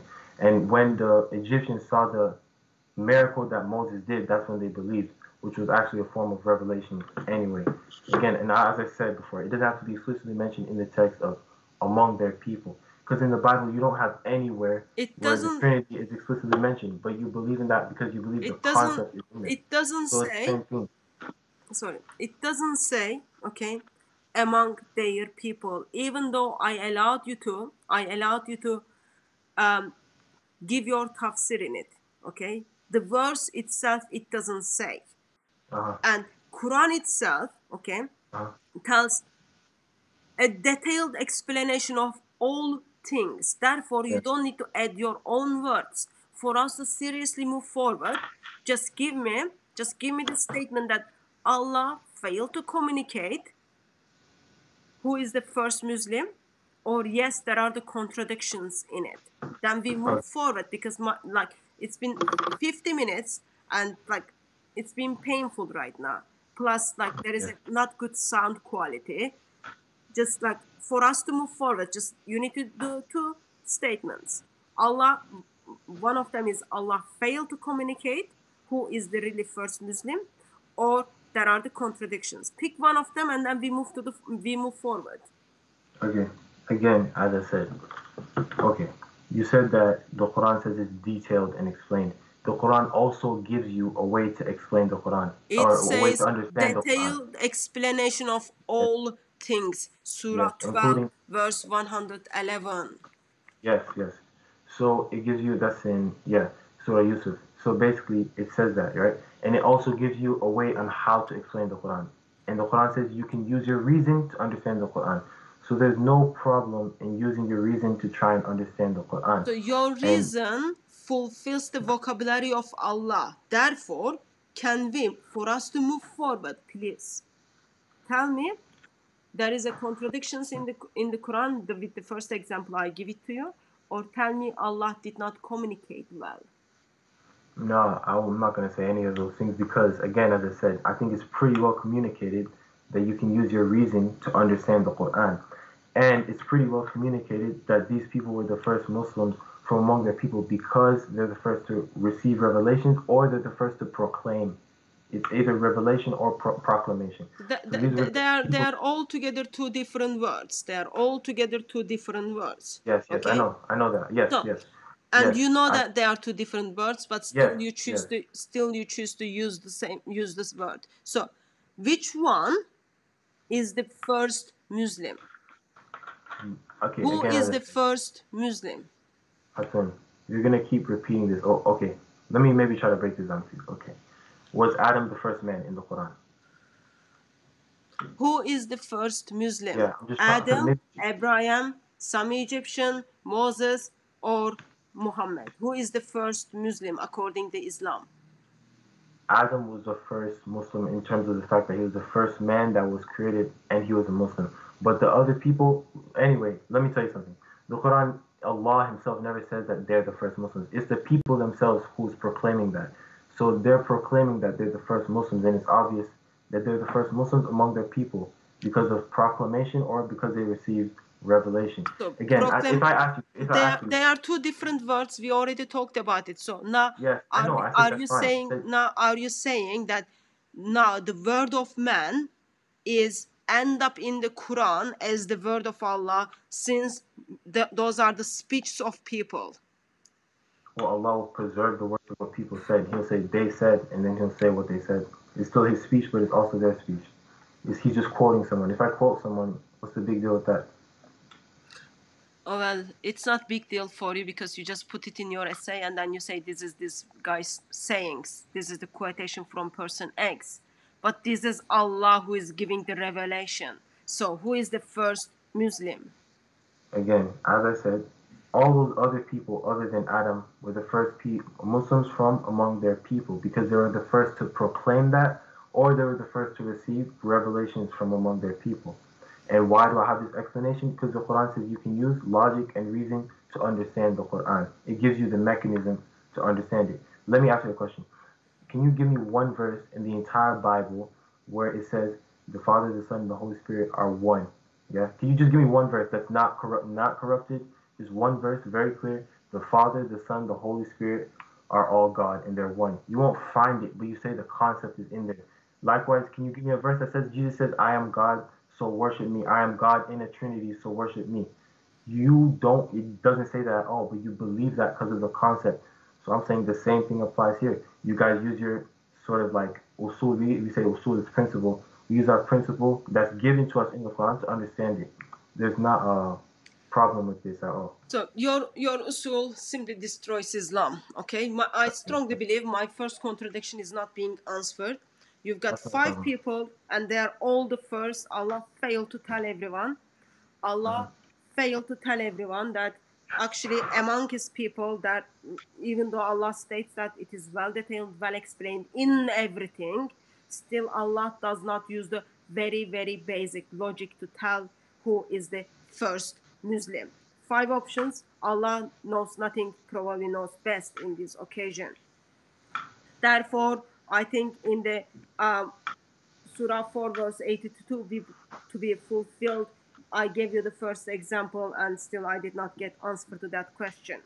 So in the point, Can I respond? Can I respond point really 2 quickly? was the point 2 was angels. So how many angels appear to Mary? Okay. I'll answer that, but before, I just want you to mention that you're insulting the Quran in Islam because Allah doesn't explicitly mention among His people. I am not insulting. I am No, explaining. it's fine. So you I said we I all can know use the what. logic, and then the information you give it to me simply tells me you can explain the things much better than Allah, even though Allah says His word is well detailed, well explained. Okay, again, That's a your God. compliment to you. You Let should me. be saying thank you for the compliment. Yes, no problem. Your God says that He's not the author of confusion, yet He fails to ever mention the Trinity explicitly anywhere in the New Testament or in the Old Testament. Okay. It never So says this this. is the no. That's not true. That's not true. Give me one verse.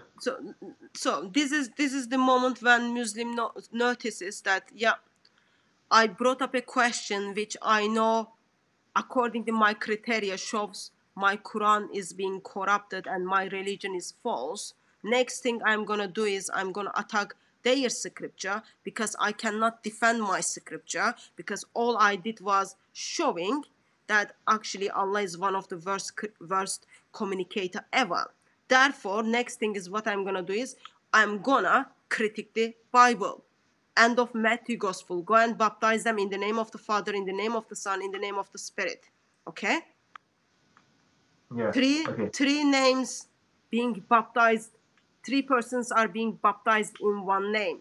So that was the answer to your very basic question. But I am afraid to tell you, even though Can I answer? no, even though you are, I can't. Okay, continue. Fine. even though you are kind of crying and changing the topic, with knowing there are the problems in your Quran, okay?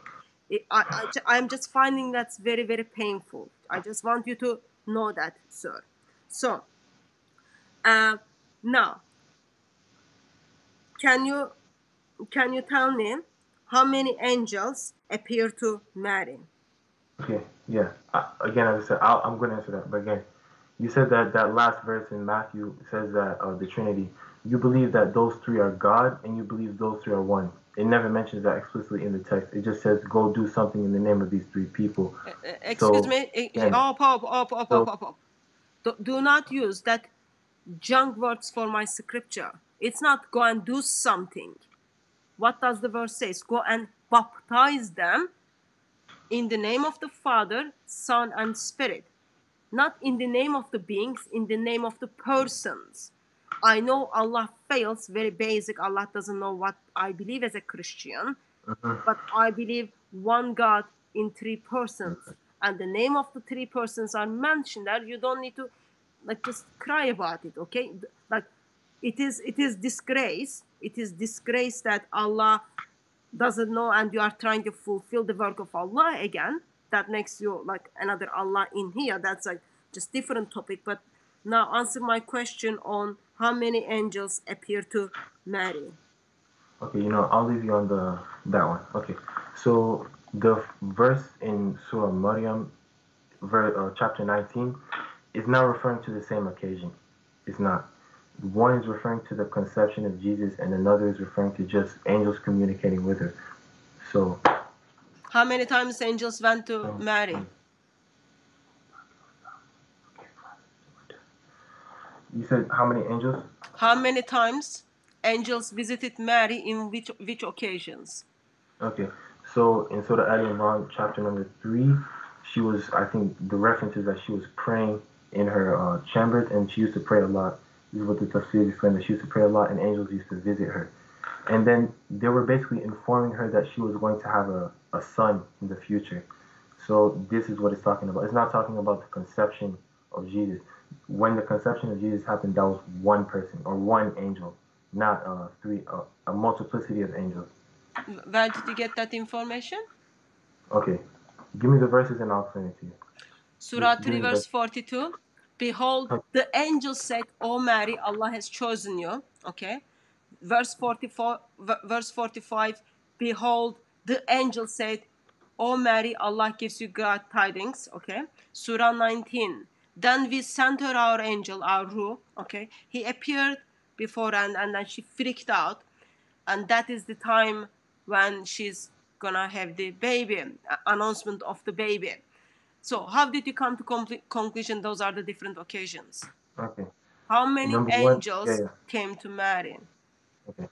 Number one, because they mentioned different, or what's it called? The wordings are different. Whatever is mentioned in chapter 19 is not the exact same thing as chapter 3. In chapter 3, it's saying completely different things. It's saying, surely Allah selected you and chosen you over the woman of the world. That's another contradiction, because what actually angels said at the first place, Quran's supposed to be the only one person's testimony, and that's supposed to be Allah. Allah doesn't even write down, I don't know, maybe Allah couldn't read and write. Allah doesn't even write down that what happened when angel went to Mary. Therefore, we've got two different versions of the story. But my question is, sir, are you like chopping something or eating something? Sound quality is already bad, and those chopping or cutting things is not being helpful either. So how many angels appear to Mary? Again, as I said, it's referring to two completely different occasions because the wordings are different. That's very clear. And another thing, it's not very clear to me. If you scroll down, I'm explaining to you. If you if you scroll down, it says that, "O man, surely we have chosen you above the world." That's not mentioned in chapter 19. So it's obviously clear that it's referencing two different occasions just by the fact that the words are different. It's not the same. So tell me the timeline between them. How am I supposed to know the timeline between them? Why do I need to know the timeline? So you don't know. But that's a very basic question. Quran is well detailed, well explained. You should be able to put your tafsir in it and then give me that version. Why am I supposed to know the timeline? You never asked for the timeline. You just asked for the when did, in Surah 3 and Surah 19, what is the time gap? Okay, so give me the verse in Surah 19, please. Verse 17 to 19.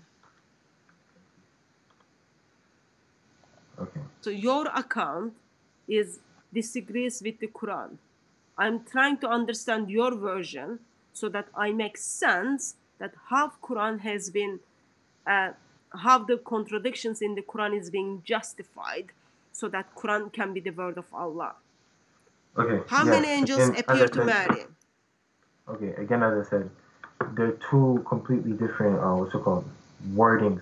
And one is telling her that she's been chosen above the world. That's not my question. And it's also, That's not my question. Both of them, angels are coming to Mary regarding the baby Jesus. Okay? Yes, two different question is it angel or is it angels? How many angels we are talking about?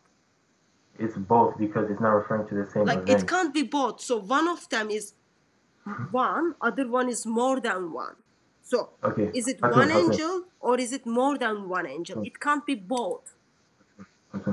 If I give a story about one event and I give a story about another event, they're not going to be the same. So the two events mentioned here are not the same event. That's very clear from the text. You see that the wording is different. It's giving her a command to prostrate. This is not mentioned in chapter 19. So it's obviously clear this is not referring to the same context. Okay, It's then referring to a different context, you need to make or a your different. case to me, and then give me the timeline. When did Surah 3 took place? When did Surah 19 took place? Because all I am hearing from you, Allah didn't even keep the details of what happened between Mary and angel or angels. Okay. Allah needed admin person or PA, and Allah couldn't get that. Therefore, He gives you the different accounts. Okay. Again, So as I how said, many you want that. angels appear to Mary? Again, I said it's referring to two different events. The evidence for this is that the wordings are literally completely different, and the amount of angels are completely different. And the fact that the commands mentioned in the Surah 19 are not the same as the one in Surah 3. So obviously from this you can tell it's referring to two different events. It is This is not very obvious clear. to me. Therefore, I am asking you, with this well-detailed, well-explained Quran, Yeah. how many Uh-huh. angels appear to Mary regarding Mary to have a baby? Do you understand I just said it's referring to two different events, right? It's No, not I talking don't about the same understand, thing. sir. Do you understand that? I It's don't not understand referring that. to the same event. It's referring to a different event. How many angels did Mary saw? Okay. Let me try to explain to you. In the first time that the angels appeared to her, it was a multiplicity of angels. And in the second time, it was one. So So they appeared to her twice, and in one, it was a few, and in one, it was just one singular angel. What's the problem with that? both of them is the announcing the birth of Mary. Did Mary saw one angel and she had a chit chat with one angel, or she freaked out from one angel, or did Mary saw more than one angel, and had a chit chat or freaked out from that angel? Is it one or is it more than one? Which one Allah meant to say? Okay. One is referring to when the spirit was actually like when the conception of Jesus actually happened, and another is just referring to like sort of like a You are just prophetic repeating the announcement. same thing by not answering my question, Yeah, sir. that is the So answer to for your us to question. move forward, would you please be kind enough and then tell me, we don't know what Allah really meant to say. Are there one Yeah, angels or more than one angels? That's the first option. yeah. Second option is, yes, there are contradictions. Or the third option, Allah failed with his communication skill again, and then we move forward. Okay. Again, anyone like who's honest, who's watching this, just listen because I know she's not gonna want to listen. Okay. If there are two events or two surahs referencing different events, the wordings are different and the commands are different, and Both the of events them mentioned are are different. both So, of see, I'm them trying to. are Why do you have to for the interrupt? announcing of the Jesus. Both of them are Mary is going to have the baby. Both of them are the same. Okay, so Mhm. Allah is the so. Here's the thing. When we look at the Christian scripture, for example, for the Gospels, okay, they are written by 4 different individuals. Therefore, it is normal that we see stories are taking different lines. But author of the Quran is only one being. And that one being is supposed to be all-knowing, all-powerful. That one being is supposed to remember how many angels he sent Mary and what conversation took place for the announcing of the Jesus. But what I'm seeing is no. And I really want to move forward. I'm serious, Yeah, like I want to getting answer. headache Can right I answer now you very quickly? because you are intentionally not accepting that yes, there are contradictions, Can I not saying explain? Allah fails with his communication skills, and simply all I'm hearing is like angel and angels, even one of them is one and other one is more than one, they are the same thing. Okay, can I explain really quickly? Again, you said that they're both referring to the announcement. That's incorrect. One is referring to the actual conception because in chapter 19 it mentions the actual conception of what's it called, the spirit breathing into her, and the other one just mentions the announcement. So one is referring to the Surah actual 66 event. is the one which angel is breathing to her. And also, what's it called? Chapter 19 as well. It literally says in chapter 19, she conceived him, then she retired with him to a remote place. Why did you come to the conclusion that they just took place at that moment? What? You said why do I come to the conclusion that it took place at that moment? How did Mary make the baby just the same day? Wasn't she pregnant for 9 months? It's not referring to the same day. It's not referring to the same day. That's what you told me. Do you know conception is different from actually giving birth, right? When you conceive, you know this. When did she conceive? Yeah, she conceived when the angel came to her. What do you mean when? Do you want a date? 1920? What do you want? A date? When did she conceive? In chapter 19. And in 66 as well, it mentions the same event. And in the chapter 3, it's not mentioning the conception, it's just the announcement. The chapter 19 has an announcement and the fulfillment of the announcement. In chapter 3, it's just the announcement. So chapter 19 until verse 20, okay, 21 is the part 22. I am focusing, okay? From 22, we get to here, Mary is now pregnant, okay? So my question is, for the announcement of the Jesus's birth, how many angels came to Mary? That should be like seriously very simple. I've got headache right now. Yes, of course. Again, one is referring to the conception and the other is referring to just the announcement. Why? It literally says in the text, فَحَمَلَتْهُ فَانْزَلَتْ بِهِ مَكَانًا قَصِيًّا, that so she conceived him, then she retired with him to a remote place. She conceived him. So this, in this context, is referring to the conception. The other one doesn't mention the conception. It just jumps to straight verse to Jesus. 19. Go to the verse 19. When in the verse 19, it tells her that you are going to have a baby. Okay? Yes. You are going to have a pure son. How many angels told that to her? Okay, the first time it was a few, and the second time it was one, because the second time is referring to the conception. Few and one are different numbers. Yes, it's not referring to the same few event. And one are different numbers. Which one? Yeah, again, as I said, it's not referring to the same event. One is referring to the conception, the other one is referring to the announcement. So this is not going very well, okay? Let me take it very the basics. Can you please, do you have a criteria from the Quran? You can tell me that Bible cannot be the word of God because there are contradictions in it. Have you got that verse? Have you got the verse? Listen. Have you got the verse in the Quran? You've got 6,236 verses. Can you point me the verse which tells you need to reject the Bible? Bible cannot be the word of God because there are contradictions on it, while acknowledging for you to be Muslim, you must believe in the Bible. Okay, so what is the chapter and verse number for that verse? Is this the topic, or are we still dealing with the Mary and the angels? You are giving me a headache. It's been over 1 hour 13 minutes and I got nowhere. All I got is like you messed up, Allah messed up, all that thing. So I'm just trying to figure out main reason you called. I will keep it maximum 5 more minutes and then we will move on. So can you please tell me the Quranic verse tells you to reject the Bible because there are the contradictions in the Bible? Okay, go to chapter 482 again. As I said, chapter we'll read it 482 doesn't talk about the Bible. Or okay, let's read if it does talk about the Bible, can you please show me which word is the Bible in that verse? It's funny because you tell us that the Quran says to believe in the Bible. The Quran never mentions the word Bible, but it's fine. It's okay.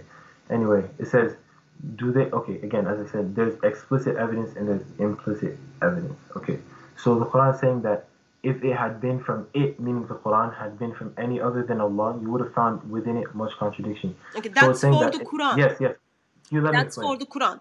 That is not my criteria. Okay, so do you have, because you are repeating the same thing and I really got headache right now. Okay, I'm still about to elaborate on it. No.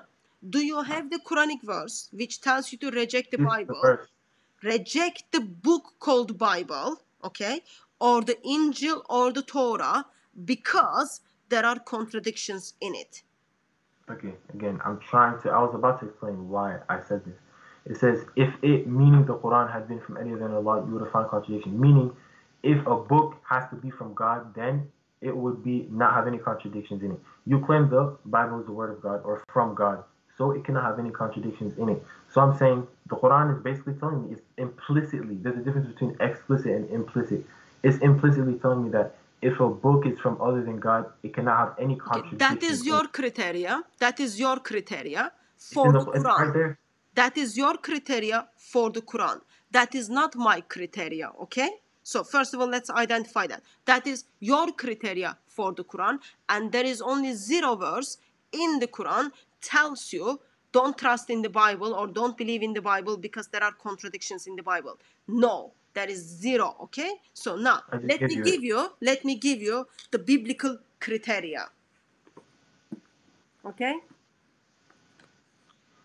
And then after that we will be finishing because that's not my criteria, the junks you are bringing it up. Turn with me, 2 Timothy chapter 3. Wait, hold on. 2 Timothy chapter 3 verse 15 and 16. Who's writing this? Sir, 2 Timothy chapter 3 verse 16. Is it Jesus or God who's saying this? I'm just asking. This is the word of God, sir. Open. Timothy. Who wrote Timothy? Open. 2 Timothy. Who wrote Timothy? 3. I'm just asking. Paul wrote Timothy. Is Paul validated by Jesus? Do you have evidence of this? I'm just asking. Did Jesus ever mention Paul or anything? Sir, excuse me. Quran is fall in love with my Bible. You got me zero reference from the Quran. Shushna. I've got headache right now, okay? I need you to shush. You can't listen. Stubbornness causes headaches. It's okay. Can you listen, please? You gave me 0 reference from the Quran. Tells you to not trust the Bible. That because there are contradictions in the Bible. There is nothing, okay? Quran is fall in love with the Christian scripture. And now I am telling you what is the criteria for Christian scripture. I cannot follow your criteria for the Quran. Quran tells if Quran is not from Allah, there will be much contradictions. I gave you the 3 contradictions, okay? That was much for the number you gave me was 3. I gave you those contradictions. Now, for the Bible, okay, listen this very carefully. 2 Timothy chapter 3 verse 15 and 16, okay?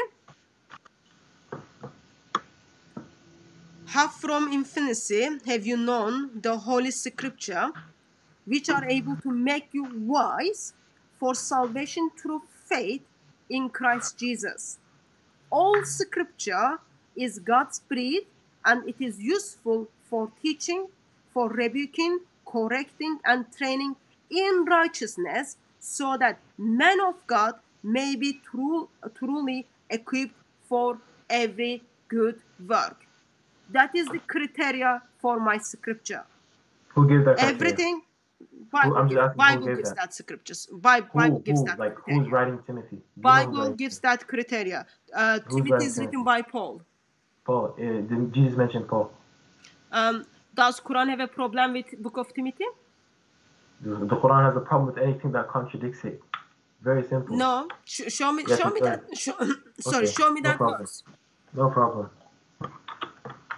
Show me the verse in the Quran. Quran is expressing Quran has a problem with Timothy. Allah doesn't even know who Timothy mentioned explicitly. Allah doesn't even know who Paul is. That is not the Quran. So, yet Quran talks about disciples of Jesus are being made superior to all. Okay, hold on. Do we believe that does the Quran ever mention explicitly? No. Give me the reference where Allah expresses Allah has a problem with the Timothy chapter 3, all of the Timothy, but be specific 3, 15, 16, and 17 are the references. I read it to you. Tell me where Allah says Allah has a problem with the book of Timothy. Okay. It's not going to explicitly mention, obviously. Why? The word Why? Timothy. Quran is well detailed, well just explained. Like the Bible doesn't mention that Jesus is God. You told me you have a problem with this book. Do you know much better than Allah? Okay. Do you know much better than Allah? If If you'll wait, I'll give you the reference.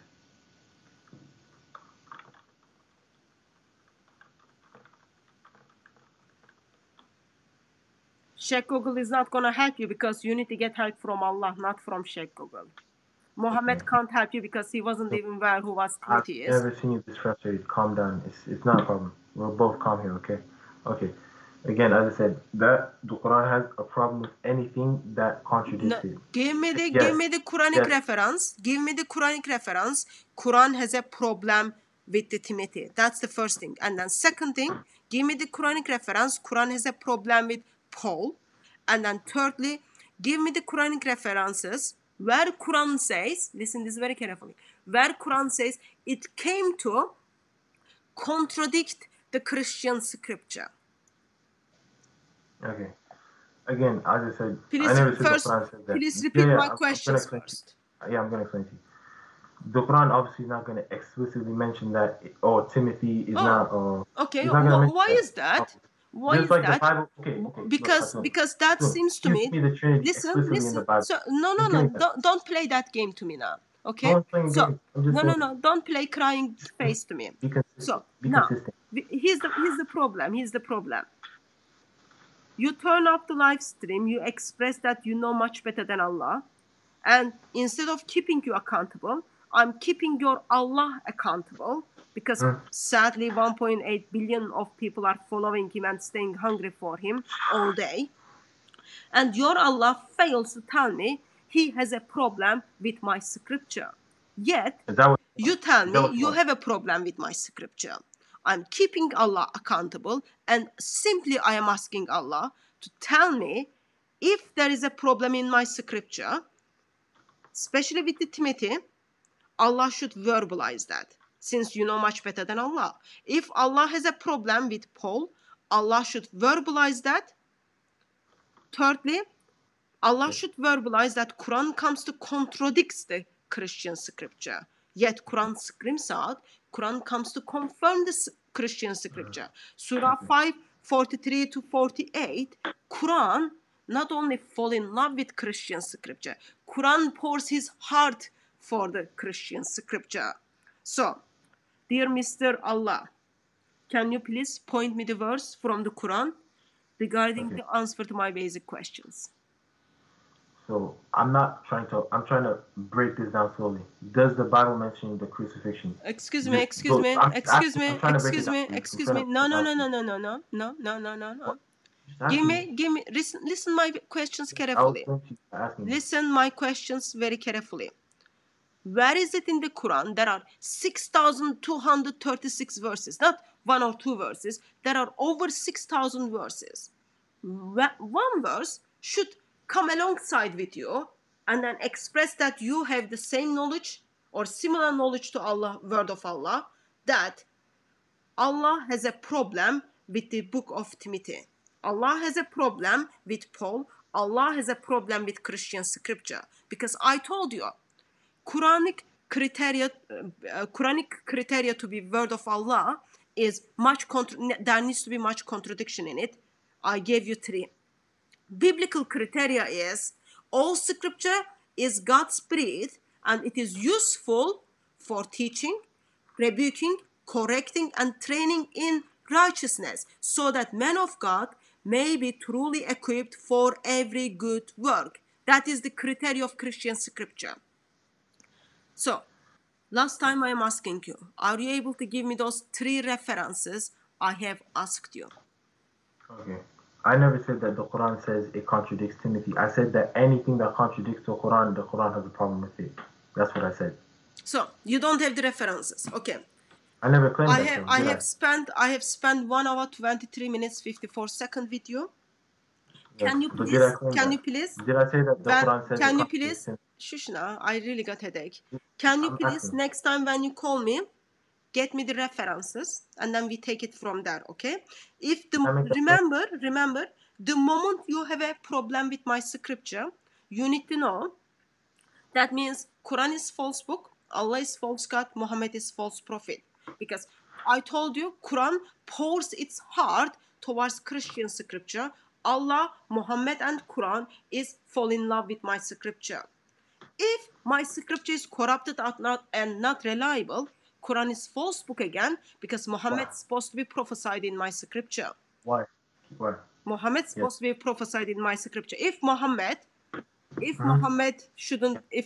is not there, or if Muhammad is there, still that confirms that my scripture is supposed to be reliable. No, it doesn't. And what we have here is, It doesn't. you are going against your scripture, while Surah 2, Surah 3, Surah 5 screams out, Quran comes to confirm my book. What is your Confirm book called? my book. What is your book called? Confirm Your my book- book. What is your book called? Therefore, best What is way your to book move called? forward, I have given you questions. Answer my question. I have given Answer you questions. So please take your time. Yeah, I'll answer. Find I'll give answer to my questions, Yes, and I'm then going to. by the grace of God, I will have live stream next week on Friday, and then call it again, and then we pick up where we left, because Yes. 1 hour 25 minutes 34 seconds is just went nowhere. Besides, I am sure individuals in the chat are getting headache, as well as you are getting headache, because you simply become much better than Allah, and you know much Yes. better than Can I Allah. yeah.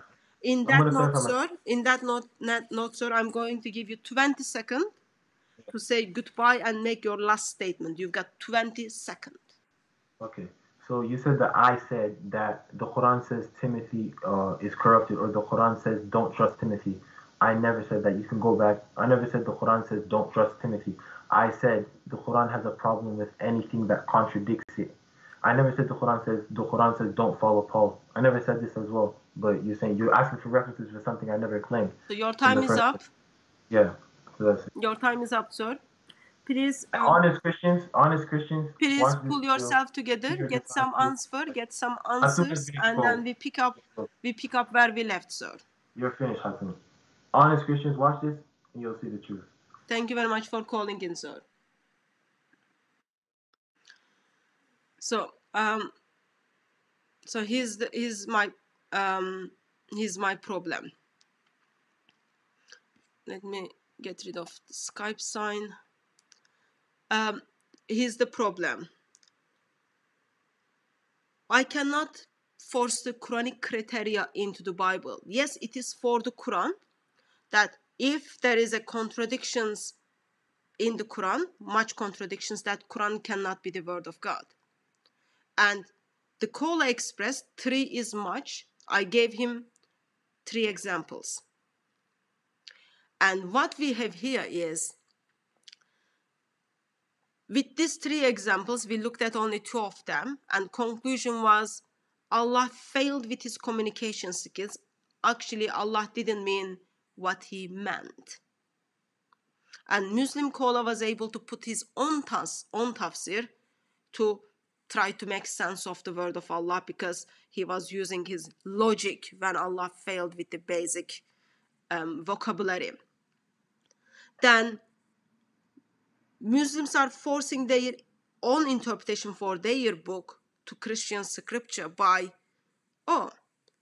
so Quran cannot be the word of God because there are much contradictions in it. Therefore, I will find the contradictions in the Bible, and then I will make Bible not the word of God. Biblical criteria is very, very different. Overall, Bible tells me Father's love towards humanity, and how the Son put that together. How the Son demonstrate love to humanity. It is huge love letter, which has been backed up by history, by archaeology. And sadly, Quran comes and confirms that. Yet Muslims turn up and then say, actually, I cannot trust the Bible. I know you are reading the Timothy account, but I cannot trust that because that's not Jesus. That's like the argument babies don't even use anymore. But what we see is Muslims are using. Overall, the bottom line is, if Bible is corrupted, or Bible is not reliable, if there are the contradictions in it, Allah is false God, Muhammad is false prophet, Quran is false book, because Muhammad supposed to be in the Bible. Okay, the Bible which is in the hands of the people in 7th century. If Bible is not corrupted, it is still the same thing. Allah is false God, Muhammad is false prophet, Quran is false book, because Quran comes to confirm the Bible, yet contradicts it. That is all very much sad. But anyway, that's how it goes. I find it's very much upsetting when Muslims simply use their criteria and force their criteria on Christian scripture. Not acceptable at all for them to be good Muslim. Plus, if they don't, sorry, hold on a minute. If they don't trust in the Bible and they don't believe in Bible, how can they be Muslim at the first place? Because for them to identify themselves as a Muslim, they must believe in the Bible. But that's how we end up. Hello, sir. Hi, Hatun abla. It's Umut. Can you tell us who you are and how can we help you, sir? Hatun abla, can you hear me? I can hear you, yes. It's Umut. I can see, but people don't see who you are. Okay, so I'm ex-Muslim. I'm Sheikh, and I just want to tell very quick reply back to this guy who just called you, if you allow me. Sure.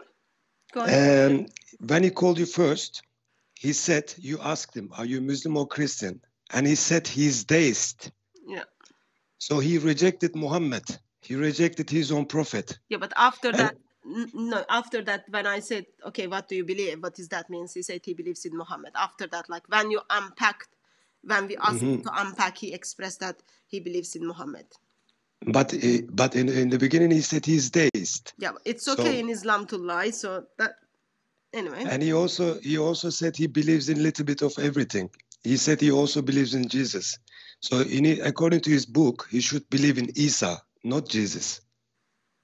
So there is again contradiction. He's out of Islam. He's trying to defend Quran, but he has no idea that what mistakes he did. And there was at least 3 or 4 people in that room, and 4 of them couldn't even debate you, yet you're alone and you try to explain them what's going on.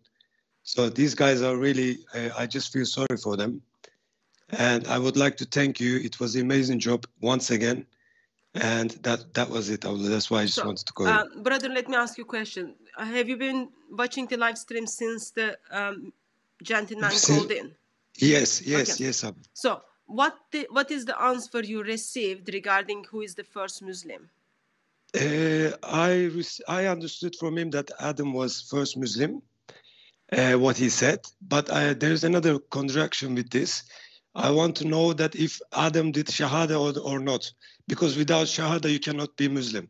Am I right or correct? Yeah, in the Shahada, Adam needs to identify Muhammad as the prophet. It is same for the Moses, same for Abraham, same for others. So you understood that Adam is the first Muslim. So that means Muhammad wasn't first Muslim. Abraham wasn't first Muslim, correct? Correct, yes. Okay. This is exactly what he said. Yes, the second question I was trying to get is how many angels came to Mary for the announcement of Jesus? What was the answer you received? He said first 1, and then he said few angels. But it can't be 1 or 2, 1 and 2. Which one? Exactly. So who is the first America president? According to him, who is it? Obama or George Bush? Who is it? So it doesn't make any sense when he says this kind of thing. So he says first, and then he says few. So obviously, we don't understand. And he said also that he never watched you. I did my notes here while I was watching you. He said he never watched you, so he doesn't know your style in the beginning when you explained to him. But then later on, it's recorded, it's live. Then he said he doesn't know you in the beginning, but then he said he watched your videos before. So these guys are liars. As we always say, without lies, Islam dies. And he proved it. Those are the individuals who needs our prayers for Exactly. Lord to bring them on their knees so that they can see Lord Jesus Christ is the eternal Son of God, and by believing Amen. in Him, they will Amen. have eternal life. So we don't have much higher moral we don't expect higher moral standards from individuals who are not Christians. So we can't force our moral standards on them. But that's Exactly. something we've got to pray for him. He called in under the different name, but I think the name he wanted to be public was Omar. So please do remember him in your prayers. And I will do. and I good listening will do. skills, I will brother. do. Say again, Abla.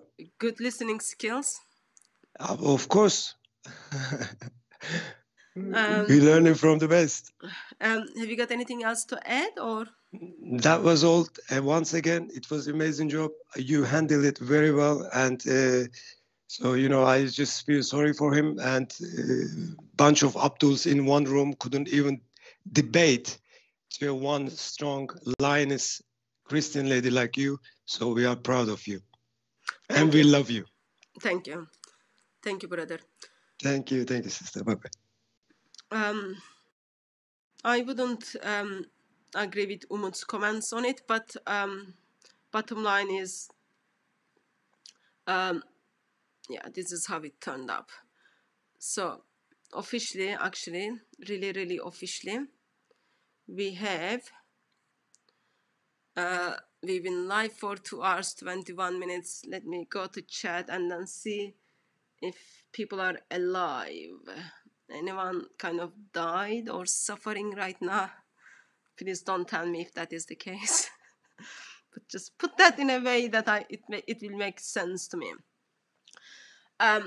Anyway, I think I can have one more call. I've got 1, 2, 3, 4 people apparently called in while I was on the Skype, but I can have one more call if anyone wants to call in. If there is no call, I can't even remember the main point I was making at the beginning, because right now it's not only my head hurts, my brain hurts. I could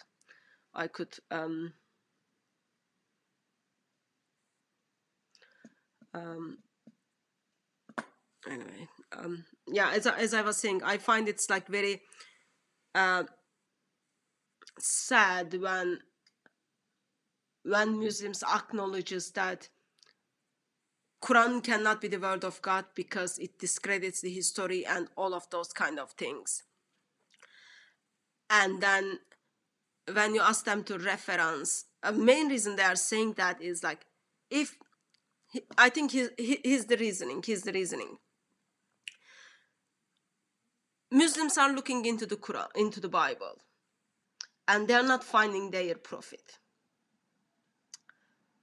Or, as the first beloved sister expressed that Muhammad is prophesied as a false prophet, and Muslims don't want to go with that one. So Muslims are not able to find their prophet. What they do is they say, okay, if Muhammad is not in the Bible, that means Quran is false.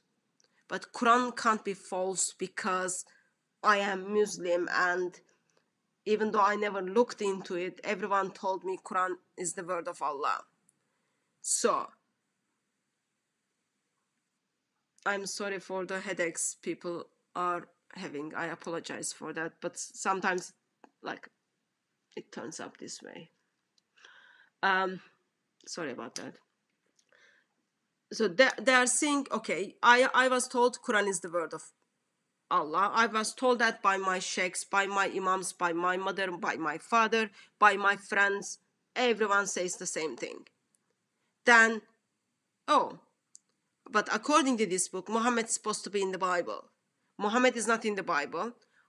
By default, I cannot come to the conclusion that Quran is false book. Only conclusion I need to come is Bible is corrupted. That's the only conclusion I can come. Therefore, I need to find the reasons to make a case that Bible is corrupted. And since my book is fall in love with the Bible, only case I can make regarding the Bible is I need to come up with my own version and my own interpretation to make a case that Bible is corrupted. And that's what they do. That's what they do. But be very confident that there are Bible is very much reliable. Even scholars expresses that today there is nothing historically we found can discredit the informations in the Bible. British Museum screams out regarding the reliability of the Bible with the artifacts. History screams out with the reliability of the Bible, and we don't need it, but and we do have more than enough manuscripts confirms the reliability of the Bible. Plus, sadly, we do have the Quran, which comes and then confirms the Bible. Therefore, just it doesn't work with us. It doesn't work with us to come up, yeah, your Bible is not reliable. And overall, it's not only Bible is reliable, but story of the Bible, it's so wonderful. It does affect the life of individuals because it is the story of God and his love towards his people. What we see is, which is very much actually amazing, when God creates man and woman and individuals are choosing to walk away from God. While Father is loving the Son before the foundation of the world in the fellowship of Holy Spirit, fully satisfied in himself, does not step back and leave human beings whatever they want to do. God does, without any obligation, calls his people to himself, calls his people to himself, calls his people to himself, speaks to his people and then says, turn to me, I cannot give you up, I cannot give you up. But something in our heart is desired and focused on something else. We not only turn away from God, but we also run away from God towards other things. That is the moment Father sends his one and only Son. And that one and only Son, without any obligation, steps into this broken world, lives among us, gives himself for us, so that it's not only he gives himself for us, but he comes and then meets with us where we are. And grave couldn't hold him. On the third day, he rises. With that, he tells those people who are intentionally running away from him, whose heart is behind others, he turns to them and then he asks those people to be his. It's like amazing wedding story, like shepherd king steps into the world and then tells people to be his bride. If you think about like logic of cosmos, king of universe comes and then tells you, will you marry me? Not only will you marry me, but will you be mine? And that is the moment when husband says to the wife or future wife, all I am is yours and all you are is mine. All of righteousness of God suddenly upon us, we have taken his righteousness. That moment we are declared his. We are declared righteous, the people who were running away from God. And the bride says to the husband, all I am yours, all I have is yours. All of her sins, all of her wrong desires, sinful desires, guilt, ugliness, goes on to the Shepherd King. That is the moment happens when eternal Son of Father gives himself once for all on the cross. Once for all. Would you be mine? And would you be mine? That's all he's asking his people. Yes, there are historical evidence, there are manuscript evidence, there are archaeological evidence confirms the reliability of the Christian scripture. But also there is an amazing love or marriage story in the Bible between God and his people. That is the moment when individual says, no, I don't want that. No, I don't want that. I want to run away from that. Because as you are declared righteous in front of holy God, you know, as a sinful, guilty person, there was nothing you did to make the Shepherd King to fall in love with you.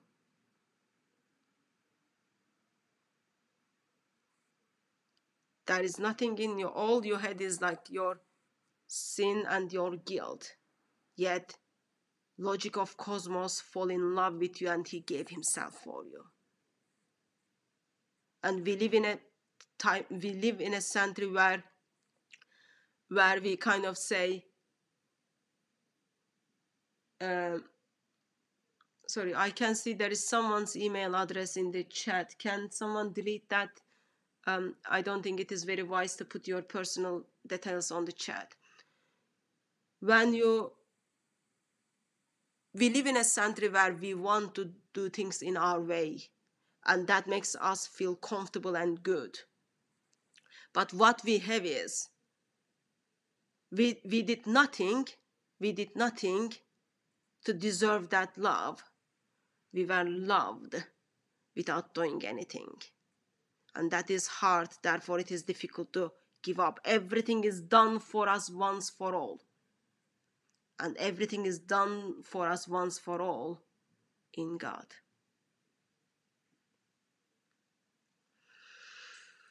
Yet on the other side, not only we are declared righteous, not only we are forgiven, we are even called his friend of God. Alongside of that, we are offered place in the bosom of the Father, and that's not enough. We are offered to have fellowship for eternity with God, with triune God. Then you come to the other side, an ideology out there, and the highest place you can get in that ideology is being a slave to Allah. And if you are lucky enough, you might see him far distance as you see the moon. No fellowship, no love, no any affection. All you get is the highest place of slave. Then the question is, would you like to be identified as forgiven, loved Son of God? Or would you like to be identified as the slave of Allah? It is a choice, and those choices have the consequences. And you want to make right choice. Sadly, it is sad, beautiful sad, our God does not force himself to anyone. So when you have right to reject or receive him, and with that, there are the consequences. You've got to handle it. Very simple. Very simple. Opening your hands and then saying, I accept Jesus is the eternal Son of Father. He gave himself for me. I've got nothing else to hold on beside his love. Or, yep, I will hold these books called Islam, and now I want to be a slave of Allah. That is a choice. That is a choice we all need to make. And thank God, by his grace, I have chosen to be the son of God. Versus there are individuals still stuck as the slaves of Allah. They need to hear this wonderful good story Lord Jesus Christ offers them. Anyway, so oh my God, it's been 2 hours 34 minutes 54 seconds. I think we can finish the evening here. I can't remember, but if Brother Phil is in the chat, can I just get confirmation that he is still doing, he still has his admin job? I can't see that from this side, because there was a problem with the Miss Sharia chip yesterday. I don't want him to lose his right of moderating. If he can confirm that, that will be helpful. If he's not here, that's absolutely fine. Like, he doesn't, none of admins has to be here. It is just out of their grace they are here. I'm guessing he's not here. That's absolutely fine. So I'll figure that out in different ways. Anyway, thank you everyone who called in, and thank you everyone who tried to call in. Oh, thank you, sister. And thank you everyone who tried to call in. Hopefully we will take your calls in the time was best for you next week. And dear beloved ones, thank you very much for joining us in another evening. Hopefully we will see you at Speaker's Corner, or we will see you at the bosom of the Father, or we will see you in another live stream. May Christ crucified silent you with his love until we see you all. God bless you.